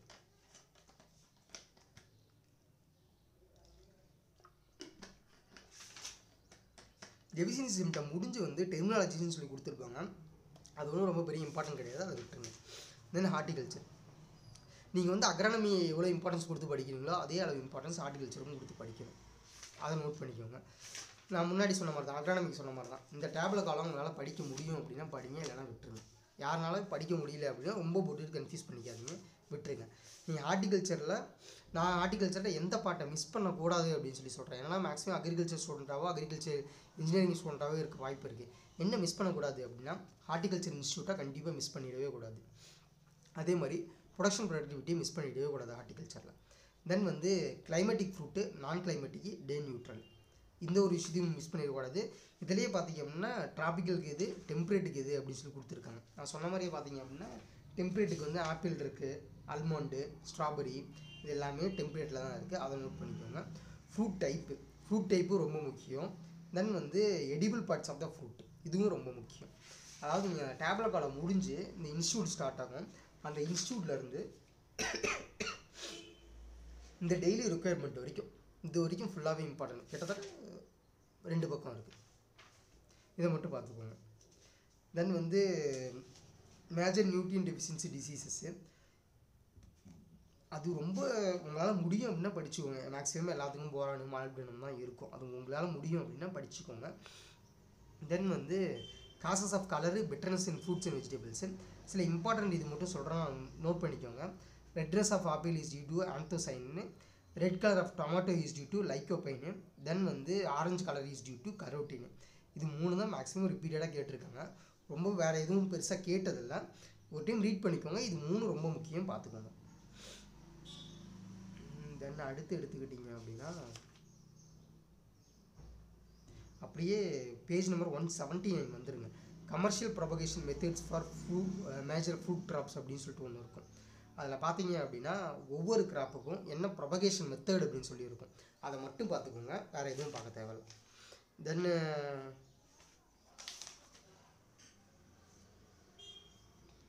இது கொடுத்துருப்பாங்க, என்னது ஃபேமிலிஸ் கொடுத்துருப்பாங்க. மேக்ஸிமம் அக்ரிகல்ச்சர் படித்தவங்களுக்கு ஃபேமிலிஸ் படிக்கிறது கொஞ்சம் கஷ்டமாக இருக்கும். ஸோ அதை விட்டுருங்க, ரொம்ப பெருசாக ஒரி பண்ணிக்காதீங்க அந்த இடத்துல. தென் ஹைப்ரிட் வெரைட்டிஸ் ஆஃப் மேங்கோ அப்படின்னு சொல்லி ஒரு டேப்லெட் அடுத்த பக்கத்தில் இருக்கும், அதை பார்த்துக்கோங்க. இந்த அல்ஃபோன்ஸா, அதுக்கப்புறம் வந்து பங்கன்பள்ளி, நீலம், அல்ஃபோன்ஸா, அந்த ஒரு இது கொடுத்துருப்பாங்க. கேரக்டரிஸ்டிக்ஸ் படிக்க தேவையில்ல, என்னென்ன இது சேர்ந்தது இது அப்படின்னு சொல்லி மட்டும் நோட் பண்ணி வச்சுக்கோங்க. இந்த டேப்லெட் காலம் இதை மட்டும் பார்த்துக்கோங்க, வேறு எதுவும் தேவையில்லை. தென் இந்த சைடு போகாதீங்க, அதாவது horticulture best and disease side போகாதீங்க. அதுலேருந்து இதுக்கு முன்னாடி வரைக்கும் கொஸ்டின் கேட்டதில்லை. ஸோ அந்த சைடு நம்ம போகவே தேவையில்ல, அதை ஃபுல்லாகவே டோட்டலாக விட்டுருங்க. ஹார்டிகல்ச்சரை பொறுத்த வரைக்கும் உங்களுடைய ஒரு நிமிஷம்,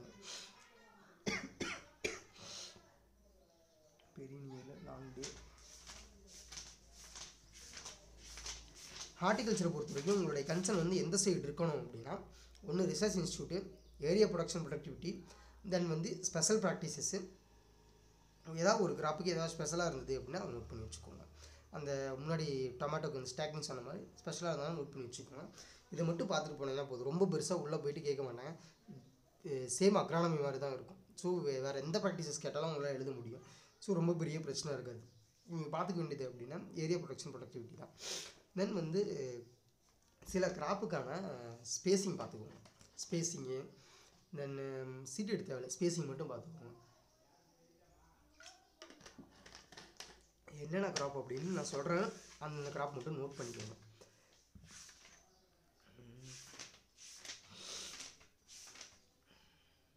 டொமேட்டோ, தென் வந்து பிரிஞ்சால், தென் நோட் பண்ணிக்கோங்க. டொமேட்டோ, பிரிஞ்சால், தென் பெண்டி, அதுக்கப்புறம் வந்து ஆனியன்,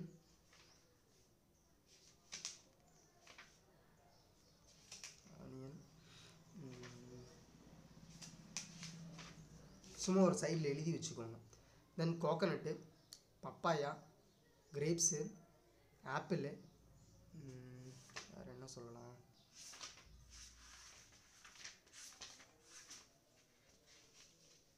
மேங்கோ,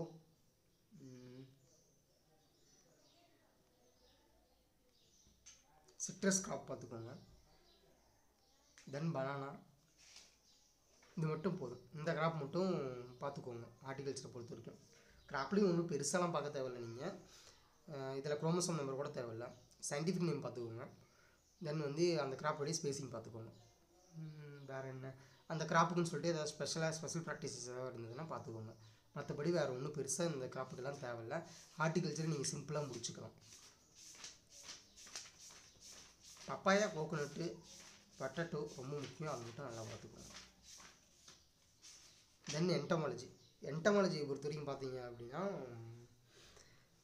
அதாவது நீங்கள் ஒரு ரெக்கமெண்டேஷன் தேவையில்லை உங்களுக்கு. அதாவது ஒரு கிராப்புக்கு என்ன ரெக்கமெண்டேஷன் கொடுப்பாங்க அப்படின்னு சொல்லிட்டு தேவையே கிடையாது.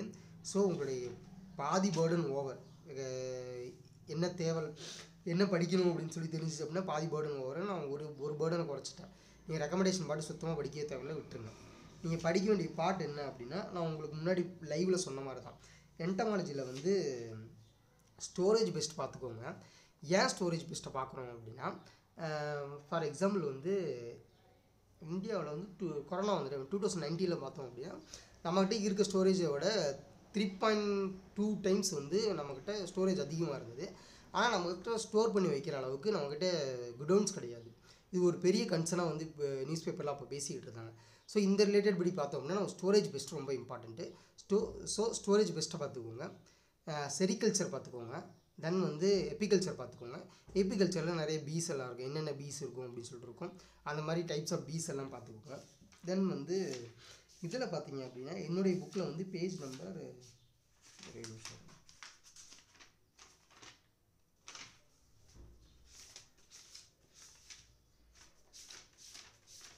தென் இம்பார்ட்டன்ட் கிராப்போடைய பெஸ்ட் மட்டும் பார்த்துக்கோங்க. அது சும்மா ஒரு சேஃப்டிக்காக தான் வச்சுக்கோங்களேன்.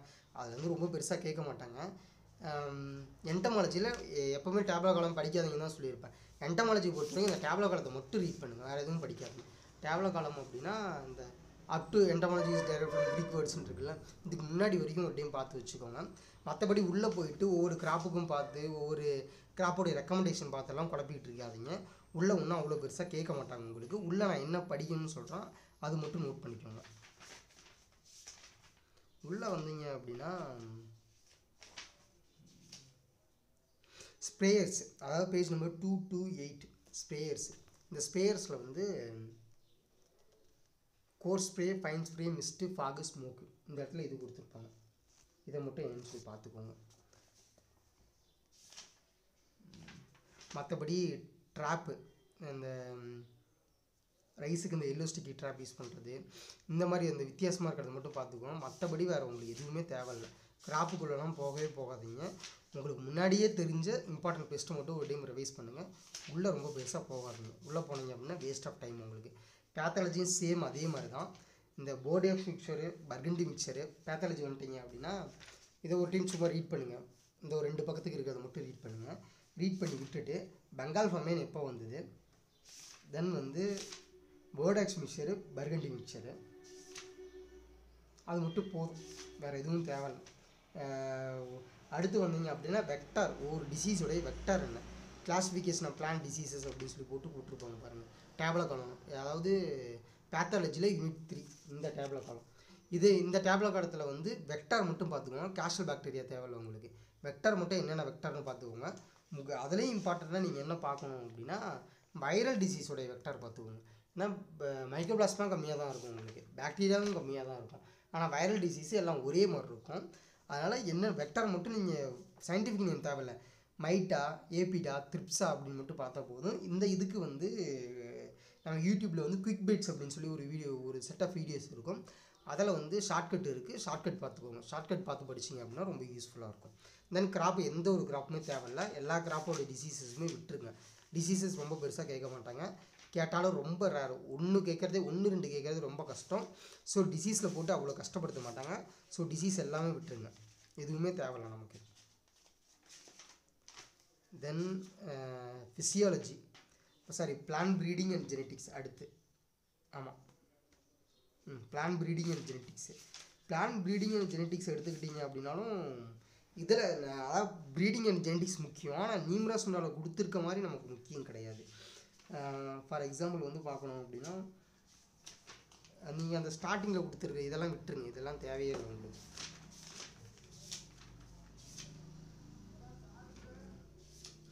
செல் டிவிஷன் யூனிட் 2ன்னு போட்டு செல் டிவிஷன் இருக்கும் பாருங்கள், இதை மட்டும் பாருங்கள். செல் டிவிஷன் யூனிட் 2ன்னு போட்டிருக்கோம். அதில் வந்து மிட்டாசிஸு மியோசிஸு இது கொடுத்துருக்காங்கல்ல, அந்த ஃபேஸ் பார்த்து வச்சுக்கோங்க. தென் வந்து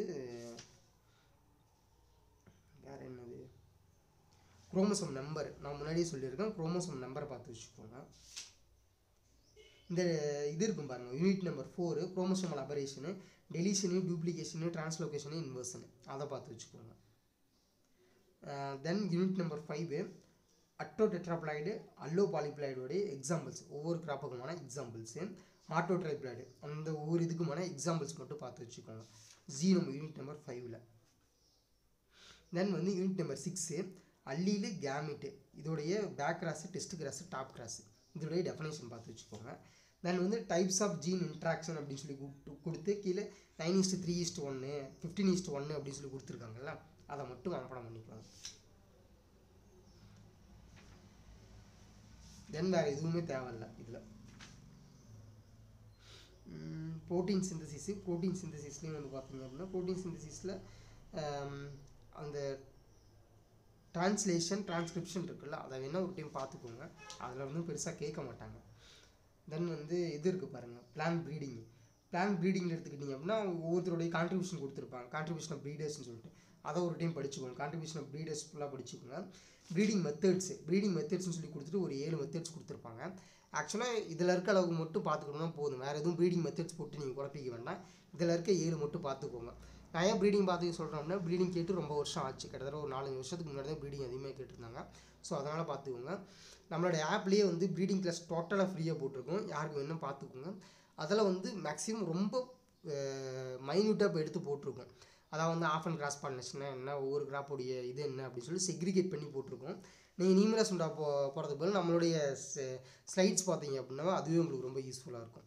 தென் அடுத்து பார்த்தீங்க அப்படின்னா சீட் டெக்னாலஜி.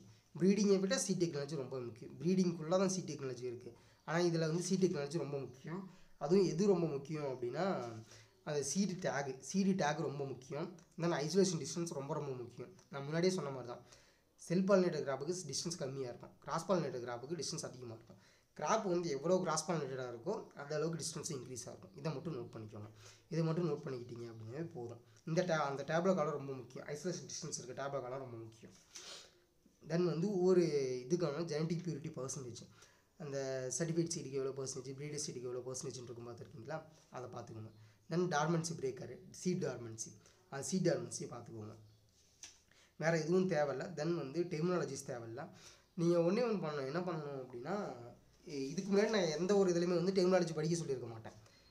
இந்த இதில் பார்த்தீங்கன்னா செகண்ட் சைடு டெர்மினாலஜி இருக்கும் பாருங்கள், ஏலைனி, எஃப்லைனி, கிளஸ்டோகமி, சாஸ்மேகமின்னு சொல்லிட்டு அதை பார்த்துக்கோங்க. ஏன்னா நமக்கு அக்ரானமியில் நமக்கு எல்லாமே தெரிஞ்சிருக்கும், ஆனால் இதில் வந்து பார்த்தோம்னா நமக்கு தெரிஞ்சிருக்காது ப்ரீடிங்கில். ஸோ அதை பார்த்துக்கோங்க. சப்போஸ் முடிஞ்சது அப்படின்னா principles of seat technology Tamil Nadu agriculture யூனிவர்சிட்டியோட IAGRI போர்ட்டலில் ஒரு time principles of seat technology ஒரு டைம் பார்த்துட்டு போங்க. ஏன்னா சீட் டெக்னாலஜி ரொம்ப முக்கியம். ஏன்னா ஒரு சீட் ப்ரொடக்ஷன் யூனிட் வந்து எஸ்டாப்ளிஷ் பண்ணுறதுக்காகவோ அல்லது வந்து ஜென்ரலாகவே வந்து இந்தியன் எக்கானமியில் பார்த்தோம் அப்படின்னா சீட் யூனிட் ஹைபிரிட் யூனிட் அப்படிங்கிறது ரொம்ப முக்கியம். ஸோ அதனால் சீட் டெக்னாலஜி ரிலேட்டடான கொஸ்டின்ஸ் அதிகமாக இருக்கும். யாரும் வந்து நம்மகிட்ட ஒரு ப்ரீடிங் லேப் எப்படி எஸ்டாப்ளிஷ் பண்ண போகிறதுக்கு லோன் கேட்டு வரப்போகிறதில்ல, ஆனால் ஒரு சீட் ப்ரொடக்ஷன் யூனிட் அமைக்கிறதுக்காக நம்மகிட்ட லோன் கேட்டு வரப்போகிறாங்க. ஸோ அந்த மாதிரி விஷயம் ரொம்ப முக்கியம், அதை நோட் பண்ணிக்கோங்க. தென் பிளான் ஃபிசியாலஜியுமே ரொம்ப முக்கியம். பிளான் ஃபிசியாலஜி வந்து நிறைய கொஸ்டின் கேட்கறதுக்கு வாய்ப்புகள் இருக்குது. ஏன் பிளான் ஃபிசியாலஜிலேருந்து கொஸ்டின் கேட்குறாங்க அப்படின்னா இது AFO ஓரியன்டாக இம்பார்ட்டண்ட்டாக இருக்குமா இல்லையா அப்படின்னு சொல்லி அவங்க யோசிக்கிறதில்ல. எப்படி யோசிக்கிறாங்க அப்படின்னா நம்மளோட 11th 12th புக்லேயே பார்த்தோம் அப்படின்னா நம்ம பிளான் ஃபிசியாலஜி படிச்சிருப்போம், அந்த ஃபிசியாலஜியோடைய கண்டினியூஷன் தான் இது. ஸோ அவங்க என்ன நினச்சிக்கிறாங்க அப்படின்னா நம்ம பேசிக்ஸ்லேருந்து எடுக்கணும் அப்படிங்கும்போது ஃபிசியாலஜிலேருந்து எடுத்துருவோமே அப்படின்னு சொல்லி ஃபிசியாலஜிலேருந்து ஸ்டார்ட் பண்ணிடுறாங்க. ஸோ என்ன பண்ணுங்க அப்படின்னா ஃபிசியாலஜியே ஃபுல்லாக படிச்சுக்கோங்க. ஃபிசியாலஜி புரிகிற மாதிரி தான் இருக்குது, யாருக்குமே ஃபிசியாலஜி புரியாத மாதிரிலாம் இருக்காது. ஸோ ஃபிசியாலஜி ஃபுல்லாகவே படிச்சுக்கோங்க. எனக்கு தெரிஞ்சு நான் ஃபுல்லாக படிச்சுக்கோங்கன்னு சொன்னதே வந்து பார்த்தீங்க அப்படின்னா சாயில் சயின்ஸ் சொல்லியிருக்கேன், ஃபிசியாலஜி ஃபுல்லாக படிக்க சொல்லியிருக்கேன். அதுலேயும் வந்து இந்த பாத்வேஸ் எல்லாம் இருக்குல்ல, இந்த பாத்வேஸ் எல்லாம் ரொம்ப பெருசாலாம் தேவையில்லை. பாத்வேல வந்து என்ன பாத்வே, அந்த பாத்வேயோட அதர் நேம் என்ன, அதை மட்டும் பார்த்துக்கோங்க. எண்டு ப்ராடக்ட் என்ன, இதை மட்டும் பார்த்துக்கிட்டிங்கன்னா போதும். வேறு ஒன்றும் உள்ளே பார்த்துட்டு கன்ஃபியூஸ் பண்ணிக்காதீங்க பாத்வேவை பொறுத்த வரைக்கும். தென் வந்து இந்த ஒரு டேப்ல காலம், இந்த ஃபோட்டோ ரெஸ்பிரேஷனு, வாட்டர் யூஸ் எஃபிஷியன்சி, அதாவது யூனிட் நம்பர் 3ல் ஒரு டேப்ல காலம் இருக்கும் பாருங்கள். Photo ரெஸ்பிரேஷனு, water use efficiency, transpiration rate, C3 பிளான்ட்டுக்கு என்ன, ஹையா லோவா, C4க்கு என்ன, கேம் பிளான்ட்டுக்கு என்ன, இந்த இதை மட்டும் 9, 10, 11 இதை மட்டும் நோட் பண்ணி வச்சுக்கோங்க. வேறு எதுவும் தேவையில்லை இந்த டேப்ல காலத்தில். தென் முன்னாடி சொன்ன மாதிரி தான், ஒரு ரியாக்ஷன் இருக்குது அப்படின்னா அந்த ரியாக்ஷனுடைய அதர் நேம் ஏதாவது இருக்கா, எண்டு ப்ராடக்ட் என்ன, அது மட்டும் போதும். வேறு எதுவும் நீங்கள் பார்க்க தேவையில்லை. தென் வந்து இந்த photo periodism unit number 5. Unit number 5ல் பார்த்தீங்க அப்படின்னா ஷார்ட் டே பிளான்ட் எக்ஸாம்பிள் என்ன, லாங் டே பிளான்ட் எக்ஸாம்பிள் என்ன, டே நியூட்ரல் பிளான்ட்டோட எக்ஸாம்பிள் என்ன, அதை நல்லா நோட் பண்ணிக்கோங்க. தென் வந்து அக்ரிகல்ச்சரல் எக்ஸ்டென்ஷன் பார்ட்டே இதில் ரொம்ப கம்மியாக தான் இருக்குது. எக்ஸ்டென்ஷன் பார்ட்டுக்கு வந்து எக்ஸ்டென்ஷனை வந்து நீங்கள் எந்த மாதிரி மெத்தடில் அப்ரோச் பண்ணணும் அப்படின்னா ஹிஸ்டாரிக்கல் ஓரியன்டான எக்ஸ்டென்ஷனை நீங்கள் அப்ரோச் பண்ணணும். ஃபார் எக்ஸாம்பிள் வந்து 1947 அக்ரிகல்ச்சரில் ஹிஸ்டாரிக்கல் ஓரியன்டாக என்ன நடந்திருக்கு, community development programme, Etawah pilot project, அந்த சீனிகேத்தன் ப்ராஜெக்ட்டு, அதுக்கப்புறம் வந்து ஹை ஹீல்டிங் வெரைட்டி ப்ரோக்ராமு, இந்த மாதிரி விஷயங்களை மட்டும் நோட் பண்ணி இயரை மட்டும் பார்த்து வச்சுக்கோங்க. இதுக்கு முன்னாடி எக்ஸ்டென்ஷனில் கொஷின்ஸ் கேட்டது ரொம்ப கம்மி நமக்கு. நியூமரஸ் சொன்னால எக்ஸ்டென்ஷன் ரொம்ப கம்மி, நியூமரஸ் சொன்னால ஒன்றுமே இல்லை. ஸோ இம்பார்ட்டன்ட் இதை மட்டும் பார்த்துக்கோங்க, வேறு ஒன்றும் பெருசாக படிக்க தேவையில்லை. வேணால் ஒரு டைம் ரீட் அவுட் பண்ணிக்கோங்க எக்ஸ்டென்ஷன். உங்களுக்கு வேறு எதுவும் மெட்டீரியல் இல்லை அப்படின்னா இந்த ஒரு லாஸ்ட் ஆப்ஷனை வச்சு ரீட் அவுட் பண்ணிக்கோங்க. அதே மாதிரி அக்ரிகல்ச்சரில் எக்கனாமிக்ஸ் பார்ட்டு, எக்கனாமிக்ஸை பொறுத்த வரைக்கும் நீங்கள் பிரின்சிபல்ஸ் ஆஃப் அக்ரிகல்ச்சர் எக்கனாமிக்ஸுங்கிற பாட்டை டோட்டலாக விட்டுருங்க, அது நமக்கு தேவையே கிடையாது. நீங்கள் எந்த பாட்டு உங்களுக்கு முக்கியம் அப்படின்னா ஃபார்ம் மேனேஜ்மெண்ட்டு, ப்ரொடக்ஷன் எக்கனாமிக்ஸ்னு சொல்லிட்டு ஒரு எக்கனாமிக்ஸ் இருக்குது, அந்த எக்கனாமிக்ஸ் தான் நமக்கு முக்கியம். ஃபார் எக்ஸாம்பிள் இதில் பார்த்தீங்க அப்படின்னா difference between production economics, form management, variable cost, fixed cost, 2 table காலம். அதுக்கப்புறம் வந்தீங்க அப்படின்னா divorced farming, specialised farming, marketable சப்ளஸ்னால் என்னென்ன அசட்டெல்லாம் இருக்குது அப்படின்னு சொல்லி கொடுத்துருக்காங்கல்ல, அது ரொம்ப முக்கியம். அதுக்கப்புறம் இந்த இம்பார்ட்டன்ட் பாயிண்ட்ஸு அதை சும்மா ரீட் அவுட் பண்ணுங்கள், அது மட்டும் போதும். அதே மாதிரி இந்த ப்ரொடக்ஷன் எக்கனாமிக்ஸில் டிபிபி கவு, அந்த நிறைய கவுலாம் இருக்கும், அதெல்லாம் தேவையில்லை, அதெல்லாம் விட்டுருக்கேன். அந்த கவு நமக்கு டோட்டலாக தேவையே கிடையாது, அதை டோட்டலாக அவாய்ட் பண்ணிடுங்க. தென் வந்து எக்கனாமிக்ஸில் வந்து மார்க்கெட்டிங் பார்ட் ரொம்ப முக்கியம். அதாவது அக்ரிகல்ச்சர் எக்கனாமிக்ஸில் மார்க்கெட்டிங்னு சொல்லிட்டு ஒரு கோர்ஸ் இருக்கும், நம்ம யூஜி கோர்ஸ். அந்த கோர்ஸை வேணால் ஒரு டைம் எடுத்து பாருங்கள். இது அந்த நியூமரஸ் சொன்னாலும் அது கொடுக்கல, அதை ஒரு டைம் பார்த்துக்கோங்க. அதான் இதில் வந்து சிம்பிளாக கொடுத்துருக்காங்க, மோனோபாலி மார்க்கெட்னா என்ன, ரெகுலேட்டர் மார்க்கெட்னா என்ன அப்படி மாதிரி கொடுத்துருக்காங்க. எக்கனாமிக்ஸ்னு சொல்லும்போது நீங்கள் இன்னொரு விஷயம் நோட் பண்ணிக்கணும், ஃபினான்ஷியல் இன்க்ளூஷன்னா என்ன அப்படின்னு சொல்லி பார்த்துக்கோங்க, அது ரொம்ப முக்கியம். அதே மாதிரி நபார்டுடைய இது வரைக்கும் நபார்டு நாம்ஸ்லாம் நிறைய பேர் படிப்போம். நபார்டு எப்போ ஸ்டார்ட் பண்ணாங்க, நபார்டுடைய மெயின் எய்ம் என்ன, நபார்டுக்கு இந்த கண்ட்ரோலில் என்னென்ன பேங்க்ஸ் எல்லாம் வருது அப்படிங்கிற மாதிரி பார்த்துக்கோங்க. ஸ்டாட்டிஸ்டிக்ஸு டோட்டலாகவே நமக்கு தேவையில்லை, டோட்டலாகவே விட்டுருங்க ஸ்டாட்டிஸ்டிக்ஸு. தென் வந்து பார்த்தீங்க அப்படின்னா அட் லாஸ்ட் வந்து நம்ம சப்ஜெக்ட் அனிமல் ஹஸ்பண்ட்ரி எடுத்துக்கிட்டிங்க அப்படின்னா ஒரு வார்த்தை விடாமல் நியூமரஸ் உண்டால் என்ன கொடுத்துருக்கோ அதை டோட்டலாக ஃபுல்லாக மனப்பாடம் பண்ணிடுங்க. என்னென்னா நம்ம இதுக்கு முன்னாடி அனிமல் ஹஸ்பண்ட்ரி கோர்ஸ் ரொம்ப டெப்த்தாக படிச்சிருக்க மாட்டோம். ஆனால் வந்து நம்மளுடைய எலிஜிபிலிட்டி கிரைட்டீரியாவில் செகண்ட் ஆப்ஷனோ தேர்ட் ஆப்ஷனோ வெட்னரி படித்தவங்க தான் இருப்பாங்க. ஸோ ஈக்குவல் கான்ட்ரிபியூஷன் வெட்னரி பண்ணும். Agronomy, soil science, ஹார்டிகல்ச்சரு, animal husbandry இதோடைய கான்ட்ரிபியூஷன் ரொம்ப ஈக்குவலாக இருக்கும். ஸோ அது என்னன்னு சொல்லி பார்த்துக்கோங்க. இதெல்லாம் என்ன பார்க்கணும் அப்படின்னா அந்த ஃபுல்லாகவே நீங்கள் படிக்கணும். எதை மிஸ் பண்ணிடக்கூடாது அப்படின்னா இது பார்த்துக்கோங்க, ஒவ்வொரு அனிமல்ஸோடைய மீட்டை என்னென்னு சொல்கிறோம் அப்படின்னு சொல்லி பார்த்துக்கோங்க. ஒவ்வொரு அனிமல்ஸோடைய மேட்டிங் என்னென்னு சொல்கிறோம் அப்படின்னு சொல்லி பார்த்துக்கோங்க. டுப்ளிங்கு, கப்ளிங்கு, சர்விங்கு அப்படின்னு சொல்லி கொடுத்துருக்காங்கல்ல, அதை பார்த்துக்கோங்க. தென் வந்து யங் மேலே என்ன சொல்கிறாங்க, யங் ஃபீமேல் என்ன சொல்கிறாங்க, தென் நியூ பார்ன் என்ன சொல்கிறாங்க அப்படிங்கிறது ரொம்ப ரொம்ப முக்கியம். காஃபு, லேம்பு, கிட்டு, பிக்லெட்டு, சிக்கு இது ரொம்ப முக்கியம், அதை நோட் பண்ணிக்கோங்க. தென் வந்து பாடி டெம்பரேச்சரு, ஜெஸ்டேஷன் பீரியடு. பாடி டெம்பரேச்சரோட ஜெஸ்டேஷன் பீரியட் ரொம்ப முக்கியம். நான் எப்படி நோட் பண்ணி வச்சுருக்கேன் அப்படின்னா நான் வந்து ஆர்டர் வைஸ் நோட் பண்ணி வச்சுருக்கேன். பிக்குக்கு வந்து 1 and 4 இதில் கொடுத்துருக்கிறது தான் நோட் பண்ணி வச்சுருக்கேன். ஆனால் நான் அரேஞ்சை மாற்றி வச்சுருக்கேன். என்னென்னா பிக்கு, கோட்டு, ஷீப்பு, கவு, பஃபலோ, கேமல் இந்த வரிசையில் நோட் பண்ணி வச்சுக்கிறேன். 1 and 4, 1 and 4, 8 அப்படின்னு சொல்லிட்டு. இப்போது எனக்கு எங்கேருந்து கேட்டாலுமே வந்து எனக்கு அட்லீஸ்ட் ஒரு நம்பராகவும் தெரியும், இந்த மார்ஜினாகவும் தெரியும், இதுலேருந்து இதுக்குள்ளே இருக்கும் அப்படின்னு சொல்லிட்டு. ஃபார் எக்ஸாம்பிள் கவுக்கும் பஃபலோவுக்கும் பார்த்திங்கன்னா 280, 310 அவ்வளோதான். இது எப்போவுமே மறக்கும், 280, 310. இதில் விட வந்து ஒரு டிவைட் பை 2 போட்டோம் அப்படின்னா எனக்கு வந்து கோட்டு கிடச்சிரும். இந்த மாதிரி தான் நான் ஞாபகம் வச்சுருக்கோம். அந்த மாதிரி ஞாபகம் வச்சுக்கோங்க. 280 வந்து இதுக்கு போட்டிருக்காங்க. எதுக்கு போட்டிருக்காங்க? கேட்டலுக்கு போட்டிருக்காங்க. இதோட பாதிக்கு பாதி வந்து கோட்டுக்கு. டிவைட் பை 2 போட்டிங்க அப்படின்னா கோட்டுக்கும் ஷீப்புக்கும் முடிஞ்சு போச்சு. கேமலுக்கு ரொம்ப அதிகம், பிக்குக்கு ரொம்ப கம்மி. அவ்வளோதான். கெஸ்டேஷன் பீரியடில் படிக்கிறதுக்கு ஒன்றுமே இல்லை. தென் வந்து composition of milk yield by weight. இதில் வந்து லாக்டோஸ் எவ்வளோ இருக்குது, அதே மாதிரி ஒன்லி ஃபேட் எவ்வளோ இருக்குது, ப்ரோட்டீன் எவ்வளோ இருக்குது அப்படின்னு சொல்லி பார்த்துக்கோங்க. தென் வந்து ப்ரீடு ரொம்ப முக்கியம். ப்ரீடு பார்ட்டை ஃபுல்லாகவே படிச்சுக்கோங்க. நேட்டிவ் நமக்கு தேவையில்ல. நேட்டிவ் அப்படின்னா இந்த ஒரே ஒரு ப்ரீடு மட்டும் பாகிஸ்தான் ப்ரீடு ஒன்று இருக்கும், அந்த சிந்தி இது மட்டும் கேட்பாங்க. மற்றபடி வேறு இதுவும் கேட்க மாட்டாங்க. சிந்தி தற்பார்க்காரு ப்ரீடை கொடுத்துட்டு இதில் எது வந்து டியூவல் பர்பஸ் ப்ரீடு, இதில் எது வந்து டைரி ப்ரீடு அப்படின்னு சொல்லிட்டு கேட்பாங்க. இது வந்து ட்ராட் ப்ரீடு அப்படின்னு சொல்லி கேட்பாங்க. அதை மட்டும் நோட் பண்ணிக்கோங்க. அதுவும் இந்த அமிர்த் மஹால் அப்படிங்கிறது ரிப்பீட்டடாக நிறைய காம்படிட்டிவ் எக்ஸாம்ஸில் கேட்டிருக்காங்க. வேறு ஏன்னா முர்ரா அப்படின்னு சொல்லிட்டு ஒரு பஃபலோ ப்ரீடு இருக்கும். அந்த பஃபலோ ப்ரீடு அதை நோட் பண்ணி வச்சுக்கோங்க. தென் வேறு ஒன்றும் பெருசாக இல்லை. நீங்கள் ஃபுல்லாகவே படித்தாகணும். நீங்கள் அனிமல் ஹஸ்பண்ட்ரியை பொறுத்த வரைக்கும் பார்த்தீங்க அப்படின்னா டோட்டலாக ஃபுல்லாகவே படித்தாகணும். இஃப் பாசிபிள் உங்களால் முடியும் அப்படின்னா TNAU கோர்ஸ் பற்றியெல்லாம் படிங்க. ஆனால் அதை படிக்கிறதுக்கு முன்னாடி அனிமல் ஹஸ்பண்ட்ரிக்கு மட்டும் நியூமரஸ் சுண்டா படிச்சுட்டு அதை படிங்க. மற்ற எல்லாத்துக்கும் நீ TNAU ரிப்போர்ட்டில் படிச்சுட்டு இதை படிங்க. சப்போஸ் உங்களுக்கு நல்லா படிச்சிருக்கீங்க அப்படின்னா நீ டேரெக்டாக நியூமரஸ் சுண்டாவுக்கே போயிடலாம். ஒன்றும் பெரிய பிரச்சனை இல்லை. அதாவது நியூமரஸ் சுண்டாவை பொறுத்த வரைக்கும் ஒன்றே ஒன்று தான், திரும்பவும் சொல்கிற நோட் பண்ணிக்கோங்க. யாருக்கெல்லாம் யூஜி ஒழுங்காக படிச்சிருக்குன்னு சொல்லிட்டு ஒரு கான்ஃபிடென்ட் இருக்கோ, யூஜி எனக்கு நல்லா தெரியும் அப்படின்னு நினைக்கிறீங்களோ அவங்க மட்டும் நியூமரஸ் சுண்டாவை எடுத்து படிங்க. இல்லை ரொம்ப பெரிய வந்து அக்ரிகல்ச்சரை பற்றி பெருசாக ஐடியா கிடையாது, சும்மா பாஸ் பண்ணுறதுக்காக தான் நான் படிச்சிருக்கேன் அப்படின்னு யார் நினைக்கிறீங்களோ அவங்க எடுத்தோடனே நியூமரஸ் சுண்டா போகாதீங்க.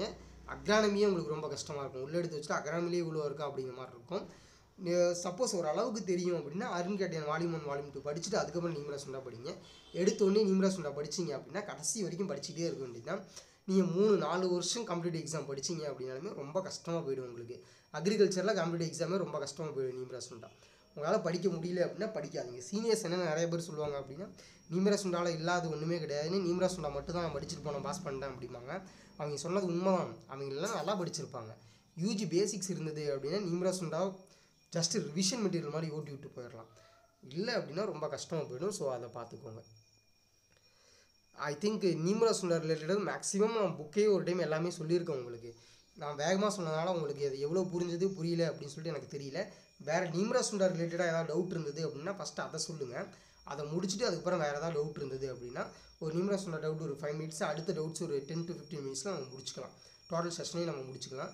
வேறு யாருக்கு என்னென்ன டவுட் இருக்கோ அதையும் கேட்டு முடிச்சிருங்க.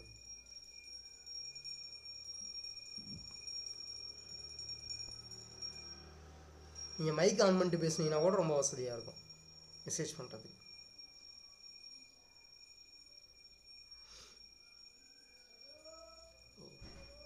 ஃபஸ்ட்டு யாரும் கேட்டிருக்காங்க, சாயில் மாய்ஸ்சர் கான்ஸ்டன்ட் எகெயின் சொல்லுங்கன்னு சொல்லிட்டு. எந்த இது சொல்கிறீங்க அது எனக்கு புரியலை. அது என்னன்னு சொல்லிட்டு கொஞ்சம் தெளிவாக சொல்லுங்கள். அது என்ன கேட்குறீங்கன்னு சொல்லி புரியலை. ரைஸ் ஹை டாலரன்ஸாக மீடியம் டாலரன்ஸான்னு கேட்டிருக்கீங்க. அது எதுக்கு சால்ட் டாலரன்ஸ் கேட்குறீங்களா இல்லை வாட்டர் இதில் கேட்குறீங்களான்னு சொல்லிட்டு தெரியல. அதை கொஞ்சம் திரும்பவும் சொல்லுங்கள். நெமட்டாலஜி பாட்டு விட்டுறலாங்க, ரொம்ப பெருசாக தேவையில்லை, விட்டுருங்க. அக்ரிகல்ச்சரல் இன்ஜினியரிங் வந்து நியூமரஸ் சுண்டாவில் இல்லை, அதனால் நான் அதை பற்றி சொல்லலை. அக்ரிகல்ச்சர் இன்ஜினியரிங்கு பழைய கொஸ்டின் பேப்பரில் என்ன கேட்டிருக்கோனோ அந்த டாபிக்ஸ் எல்லாத்தையும் எடுத்து TNAU போர்ட்டலில் ஒரு டைம் மெட்டீரியலை யூஸ் பண்ணி படிச்சிருங்க. அதுதான் நம்ம கிளாஸே அப்படி தான் எடுத்துருப்போம்னு நினைக்கிறேன். அதனால் பழைய கொஷின்ஸில் என்னென்ன டாபிக் கொடுத்துருக்காங்களோ அந்த டாபிக் ஃபுல்லாக பார்த்துட்டு போயிருங்க. ரொம்ப இம்பார்ட்டண்ட்டு. ஃபுல் புக்கை கவர் பண்ண எவ்வளோ டேஸ் ஆகும்? நியூமரஸ் சுண்டா கேட்குறீங்களா? நியூமரஸ் சுண்டாவை பொறுத்த வரைக்கும் பார்த்தீங்க அப்படின்னா இதுக்கு முன்னாடி படிச்சிருக்கீங்க அப்படின்னா பிரச்சனை கிடையாது. உங்களுக்கு சும்மா இதுக்கு முன்னாடி நல்லா தரவாக படிச்சிருக்கீங்க அப்படின்னா ஒரு 1 டே கூட போதும் தான். ஆனால் இதுக்கு முன்னாடி நீங்கள் டோட்டலாக படிக்கலை அப்படின்னா அது மாதக்கணக்காகும் படிக்கிறதுக்கு. ஸ்டார்டிங்கில் எனக்கு தெரிஞ்சு எப்படியும் ஒரு பேஜுக்கு 10 days அப்படின்னு சொல்லி போட்டுக்கிட்டிங்கன்னா கூட ஒரு 3 மாதம் ஃப்ரெஷ்ஷாக படிக்கிறதுக்கு.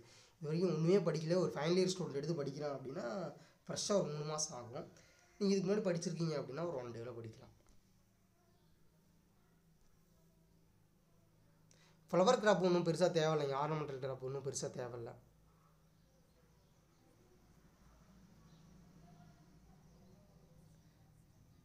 ஃபாரஸ்ட்ரி, ஆப்பிகல்ச்சர், செரிகல்ச்சர் இதில் இல்லையே சார்.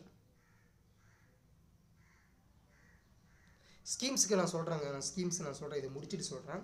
ஃபாரஸ்ட்ரி எபிகல்ச்சருக்கு வந்து நம்மளுடைய TNAU போர்ஸில் சில ஃபண்டமெண்டல்ஸ் இருக்குங்க. அந்த ஃபண்டமெண்டல்ஸ் எடுத்து பார்த்தீங்க அப்படின்னாவே தெரியும். சும்மா இருக்க பேசிக்ஸ் மட்டும் பார்த்துட்டு போங்க போதும், வேறு ஒன்றும் ரொம்ப பெருசாலாம் தேவையில்லை.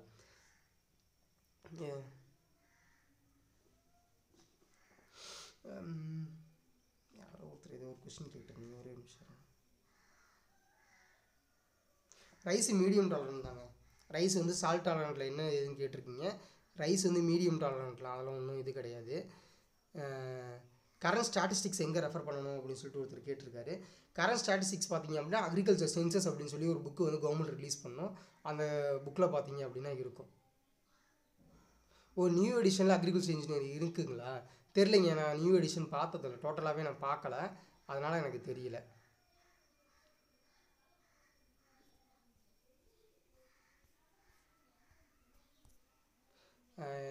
அடுத்து வந்து நபார்டு நாம்ஸ் எப்படி படிக்கணும் அப்படின்னு சொல்லி கேட்குறீங்க. நபார்டு நாம்ஸுக்கு நம்மளோட அப்ளிகேஷனில் டெலகிராமில் SMAM scheme, guidelines of SMAM scheme அப்படின்னு சொல்லி ஒரு PDF அப்லோட் பண்ணியிருக்கு. அந்த PDFல இருக்க இம்பார்ட்டன்ட் இதை மட்டும் பாருங்கள். அதாவது இம்பார்ட்டன்ட்னா இதுக்கு முன்னாடி பல இதில் கொஸ்டின்ஸில் கேட்ட மாதிரி எவ்வளோ சப்சிடி கொடுக்குறாங்க, எவ்வளோ டோட்டல் அமௌண்ட்டு, அதில் எவ்வளோ சப்சிடி, உமன்ஸ்க்கு எவ்வளோ சப்சிடி அப்படின்னு சொல்லிட்டு ஒவ்வொரு இதுவும் தனித்தனியாக கொடுத்துருப்பாங்க. 30 HP டிராக்டருக்கு எவ்வளோ சப்சிடி அப்படின்னு சொல்லி கொடுத்துருப்பாங்க. அதை மட்டும் பாருங்கள். மைக்ரோபயாலஜி இல்லைங்க, மைக்ரோபயாலஜி ரொம்ப பெருசாக தேவையில்லை, மைக்ரோபயாலஜி விட்டுருங்க, ரொம்ப பெருசாக படிச்சுக்க தேவையில்லை. இம்பார்ட்டன்ட் சப்ஜெக்ட் மட்டும் போதுங்க. நீங்கள் ரொம்ப மைனரான சப்ஜெக்ட்ஸ் எல்லாம் பார்த்துட்டு கன்ஃபியூஸ் பண்ணிக்க தேவையில்லை. ரிசல்ட் எப்போ வரும் தெரியலைங்க, நானும் அதுக்காக தான் ரொம்ப வெயிட்டிங்.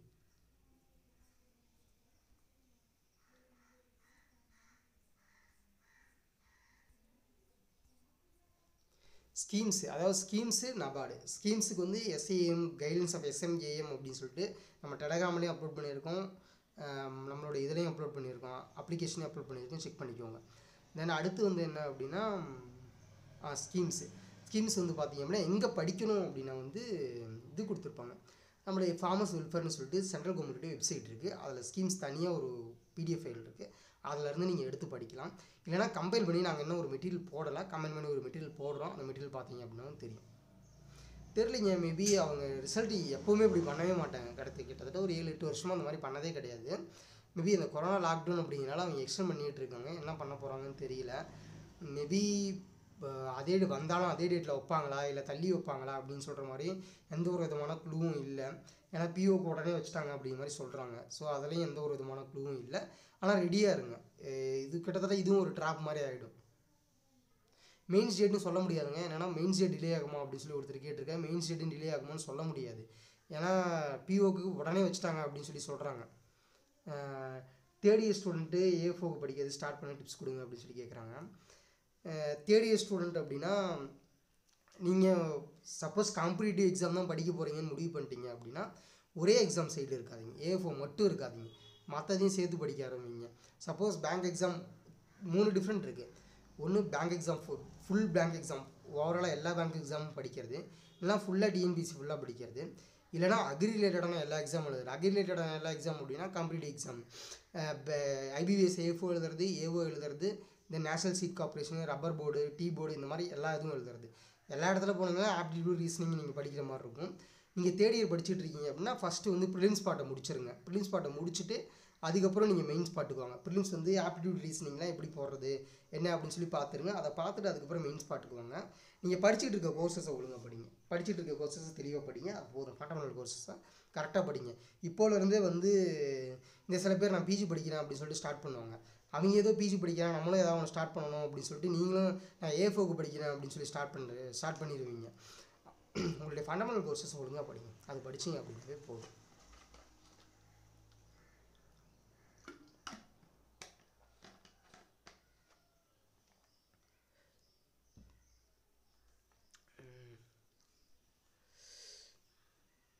ரிசல்ட்டு டிசம்பர் வந்துருச்சு.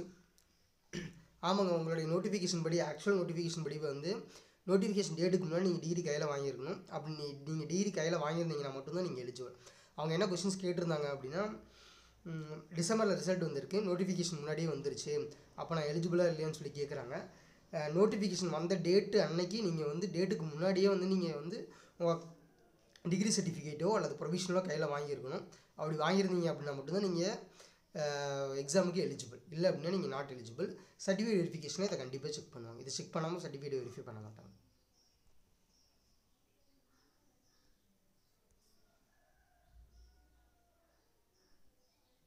இல்லை இந்த நிம்ராஸ் ஃபுல்லாக எப்படி படிக்கணும்னு சொன்னது யாருக்கோ புரிஞ்சுதா? ரொம்ப வேகமாக போன மாதிரி இருக்குது. யாருக்கோ புரிஞ்சுதா புரியலையா எனக்கு எதுவும் தெரியல.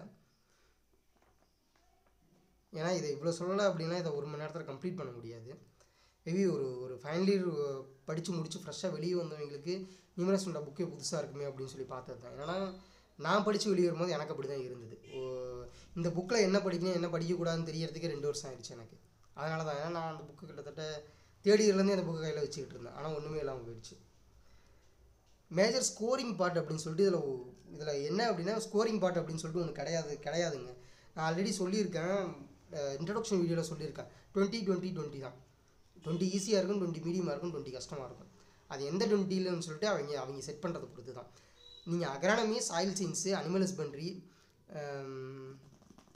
சீட் டெக்னாலஜி, வேறு என்னது இன்ஜினியரிங்கு, இந்த ஒரு 4-5 சப்ஜெக்ட் ஒழுங்காக தெரிஞ்சது அப்படின்னா உங்களால் சர்வை பண்ண முடியும் எக்ஸாம் ஹாலில்.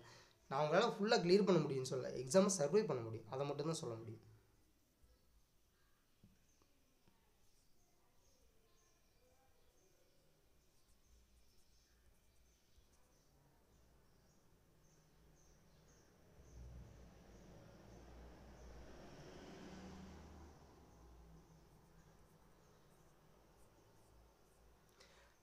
அதாவது ஸ்கீம்ஸ் வந்து டெலகிராம் குரூப்பில் ஷேர் பண்ண சொல்லியிருக்காங்க ஒருத்தங்க. திரும்ப எடுத்து ஷேர் பண்ணுறோம், அதெல்லாம் ஒன்றும் பெரிய பிரச்சனை கிடையாது. அப்ளிகேஷனில் உள்ளே போனீங்க அப்படின்னா தெளிவாக மெட்டீரியல்ஸ்னு சொல்லி போட்டு அதை தனியாகவே போட்டு வச்சுருங்க. அது பார்த்தீங்க அப்படின்னா நீங்கள் அப்படியே எடுத்து டவுன்லோட் பண்ணி படிச்சுக்கலாம். அதுக்காக தான் சொன்னது. நான் திரும்ப எடுத்து ஷேர் பண்ணுறேன்.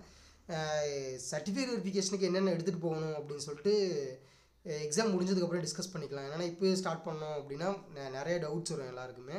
நம்ம அதை பின்னாடி நம்ம லேட்டராக டிஸ்கஸ் பண்ணிக்கலாம். ஒன்று என்ன அப்படின்னா நீங்கள் எலிஜிபிள் இல்லையா அதை மட்டும் பார்த்துக்கோங்க. As per notification date degree உங்கள் கையில் இருக்கணும். டிகிரி உங்கள் கையில் இருக்கணும் அப்படின்னா நீங்கள் கோர்ஸை கம்ப்ளீட் பண்ணியிருக்கணும். நீங்கள் வந்து ஃபுல் ஃப்ளெஜ்டாக வந்து 4 இயரையும் வந்து கோர்ஸை கம்ப்ளீட் பண்ணியிருக்கணும்னா 4 இயரையும் வந்து நீங்கள் அரியர் வைக்காமல் கம்ப்ளீட் பண்ணியிருக்கணும். அரியர் வச்சுருந்தாலும் அதையும் எழுதி கிளியர் பண்ணியிருக்கணும். இப்படி கம்ப்ளீட் பண்ணியிருந்தீங்க அப்படின்னா போதும், வேறு ஒன்றும் கிடையாது. இன்னொன்று யாரோ ஒருத்தர் ஒரு கொஷின்ஸ் கேட்டிருந்தீங்க, எனக்கு மறந்துடுச்சு.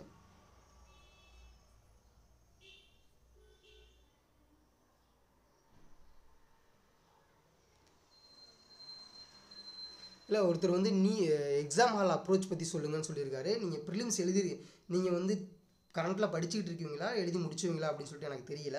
நான் அதனால் சொல்கிறேன், நீங்கள் ப்ரிலிம்ஸ் எழுதிருந்தீங்க அப்படின்னா உங்களுக்கு அந்த ஐடியா இருந்திருக்கும். அதை எப்படி சொல்கிறதுன்னு தெரியல. நீங்கள் ப்ரிலிம்ஸ் எழுதுனீங்க அப்படின்னா உங்களுக்கே தெரிஞ்சிடும். சிஸ்டமில் எழுதுவீங்க, உங்களால் பக்கத்தில் எந்த ஒரு சிஸ்டத்தையும் பார்க்கலாம் முடியாது. 60 கொஷின்ஸ் இருக்குங்க. 60 கொஷின்ஸ் இருக்கும். ஒரு 1 hour டைம் கொடுத்துருப்பாங்க. உங்களுக்கு எக்ஸாம்ஸ்க்கு முன்னாடி வந்து உங்களுடைய தம் வெரிஃபை பண்ணுவாங்க, உங்களுடைய ரெட்டினா கூட வெரிஃபை பண்ணுறாங்கன்னு நினைக்கிறேன். இப்போ எனக்கு சரியாக தெரில, மறந்துடுச்சு. உங்களுடைய சிக்னேச்சர்ஸ், இந்த வெரிஃபிகேஷன் நார்மல் வெரிஃபிகேஷன்ஸ்லாம் முடிச்சுட்டு நீங்கள் உள்ள எக்ஸாம்ஸ் லாகின் பண்ணிங்க அப்படின்னா நீங்கள் எக்ஸாம் எழுதி முடிச்சிடலாம். நீங்கள் ப்ரிலிம்ஸ் எழுதுகிற மாதிரி தான் இருக்கும்.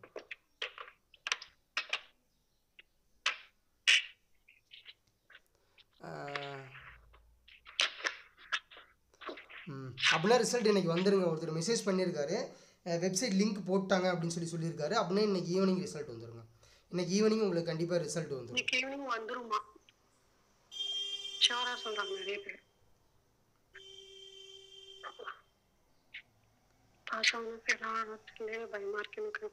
யாரோ ஒருத்தவங்க மைண்ட் வாய்ஸ்ன்னு நினச்சி சத்தமாக பேசிக்கிட்டு இருக்காங்க. ஒரே நிமிஷம் மீட் பண்ணிடுறாங்க. இன்னொன்று, நீம்ராசுண்டா புக்கை மட்டும் படித்தா கிளியர் பண்ண முடியுமா ஒருத்தங்க கேட்டிருக்காங்க. நான் திரும்பவும் சொல்கிறேங்க, நீம்ராசுண்டா புக்கு ஒரு ரிவிஷன் மெட்டீரியலு. திரும்பவும் நீங்கள் இந்த புக்கை மட்டும் உங்களால் முடியும், ஃபுல் ஃப்ளெஜ்டாக மனப்பாடம் பண்ண முடியும் அப்படின்னா மனப்பாடம் பண்ணிக்கோங்க, நீங்கள் கிளியர் பண்ணிடலாம். சில பேர்னால் மனப்பாடம் பண்ண முடியாது, சில பேர்னால கொஞ்சம் நார்மலாக தான் இருக்க முடியும். அப்படி நார்மலாக இருக்கவங்க கான்செப்சுவல் கிளாரிட்டி அதிகமாக இருக்கட்டும் உங்களுக்கு. சப்போஸ் சில பேர்னால அதிகமாக மனப்பாடம் பண்ண முடியாது அப்படிங்கிறவங்களுக்கு தான் நான் இதெல்லாம் சொன்னேன். என்னென்ன படிக்கணும் நோட் பண்ணிக்கோங்க அப்படின்னு சொன்னது. யாருனாலாம் நிறைய விஷயங்கள் மனப்பாடம் பண்ண முடியும் அவங்களுக்காக சொன்னேன். சார் சேஃப் ஸ்கோர் ஐபிபிஎஸ் இப்போ வந்து பிஓக்கே வந்து கட் ஆஃப் ரொம்ப அதிகமாக போயிடுச்சு அப்படிங்கிற மாதிரி பேசிக்கிட்டாங்க. சேஃப் ஸ்கோர் சொல்ல முடியாது. என்னுடைய பர்சனல் கஸ் அரௌண்ட் 35. இது என்னுடைய பர்சனல் கஸ். பிஓ லாஸ்ட்டில் அதிகமாகிடுச்சு அப்படின்னு சொல்லிட்டு இருந்தாங்க, ரொம்ப டஃப்பாக போயிடுச்சு அப்படிங்கிற மாதிரி சொன்னாங்க. ஸோ நம்மளால் சொல்ல முடியாது.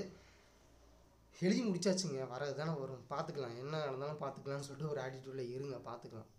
நியூமரஸ் சுண்டா புக்கை மட்டும் நம்பி இருக்காதீங்க, நீங்கள் நிறைய படிக்க வேண்டியது இருக்குது.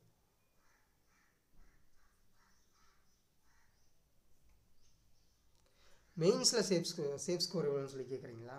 ரிசல்ட் வரட்டுங்க, இந்த ரிசல்ட்டில் எவ்வளோ மார்க் வாங்கியிருக்காங்க, எத்தனை பேர் இது பண்ணியிருக்காங்கன்னு பார்க்கலாம்.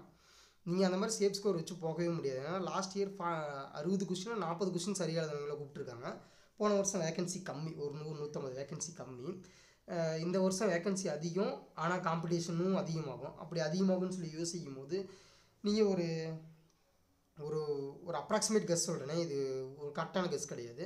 அப்ராக்சிமேட்டாக பார்த்தீங்க அப்படின்னா ஒரு 45, 60க்கு ஒரு 45லேருந்து 50 சரியாக எழுதுனீங்க அப்படின்னா கண்டிப்பாக சேஃபாக இருக்கலாம். இங்கிலீஷில் எவ்வளோ கட் ஆஃப் இருக்குன்னு கேட்குறாரு ஒருத்தர். இங்கிலீஷில் ரொம்ப கம்மியாக இருக்குங்க, 1, 2. ஈஸியாக இருந்தது அப்படின்னா 3, கஷ்டமாக இருந்ததுன்னா 1, அவ்வளோதான் கட் ஆஃப் இருக்கும். அதனால தான் ஸ்டார்டிங்லேருந்தே சொல்லிகிட்டு இருந்தேன், இங்கிலீஷு ரொம்ப எப்படி சொல்கிறது, ஸ்ட்ராட்டஜிக்கான ஒரு பாட்டு, நம்மளை உள்ளேயும் இழுத்து விடும், வெளியேயும் அனுப்பி வைக்கும்.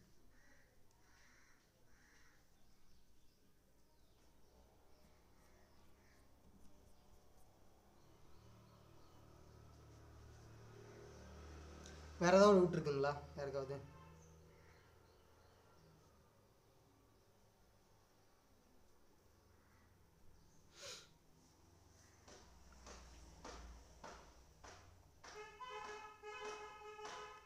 வேறு ஏதாவது நம்ம கோர்ஸ் ரிலேட்டடாக டவுட் இருக்குங்களா? ஆமாங்க, நான் ஒர்க் பண்ணிகிட்ருக்கேன். வேறு ஏதாவது கோர்ஸ் ரிலேட்டடாக யாருக்காவது டவுட் இருக்குங்களா?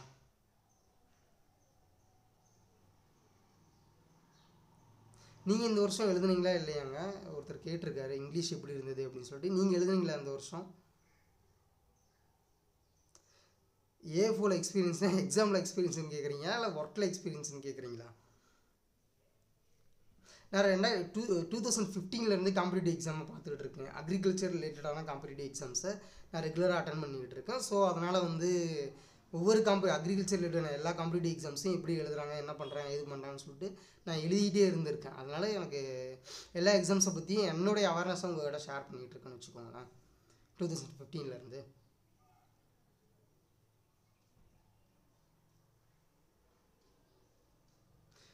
இந்த இயர் தானே எழுதுனீங்க. இந்த இயர் மாடரேட்டாக இருந்ததுன்னு சொல்லி சொன்னாங்க. ஸோ கட் ஆஃபும் ரொம்ப மாடரேட்டாக தான் இருக்கும், ரொம்ப அதிகமாக இருக்காது இங்கிலீஷ் கட் ஆஃப்.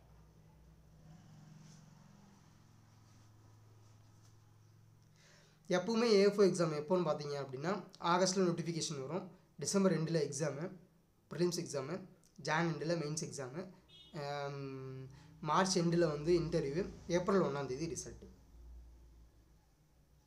அதுவும் இந்த வருஷம் ஆனுவல் பிளானரில் மெயின்ஸ் கொஞ்சம் சீக்கிரமாக வைக்கிற மாதிரி போட்டிருந்தாங்க. ஆனால் இதுதான் ஆஸ் யூஷுவல் ஷெட்யூல். வருஷம் எக்ஸாம் இது வரைக்கும் கண்டக்ட் பண்ணியிருக்காங்க.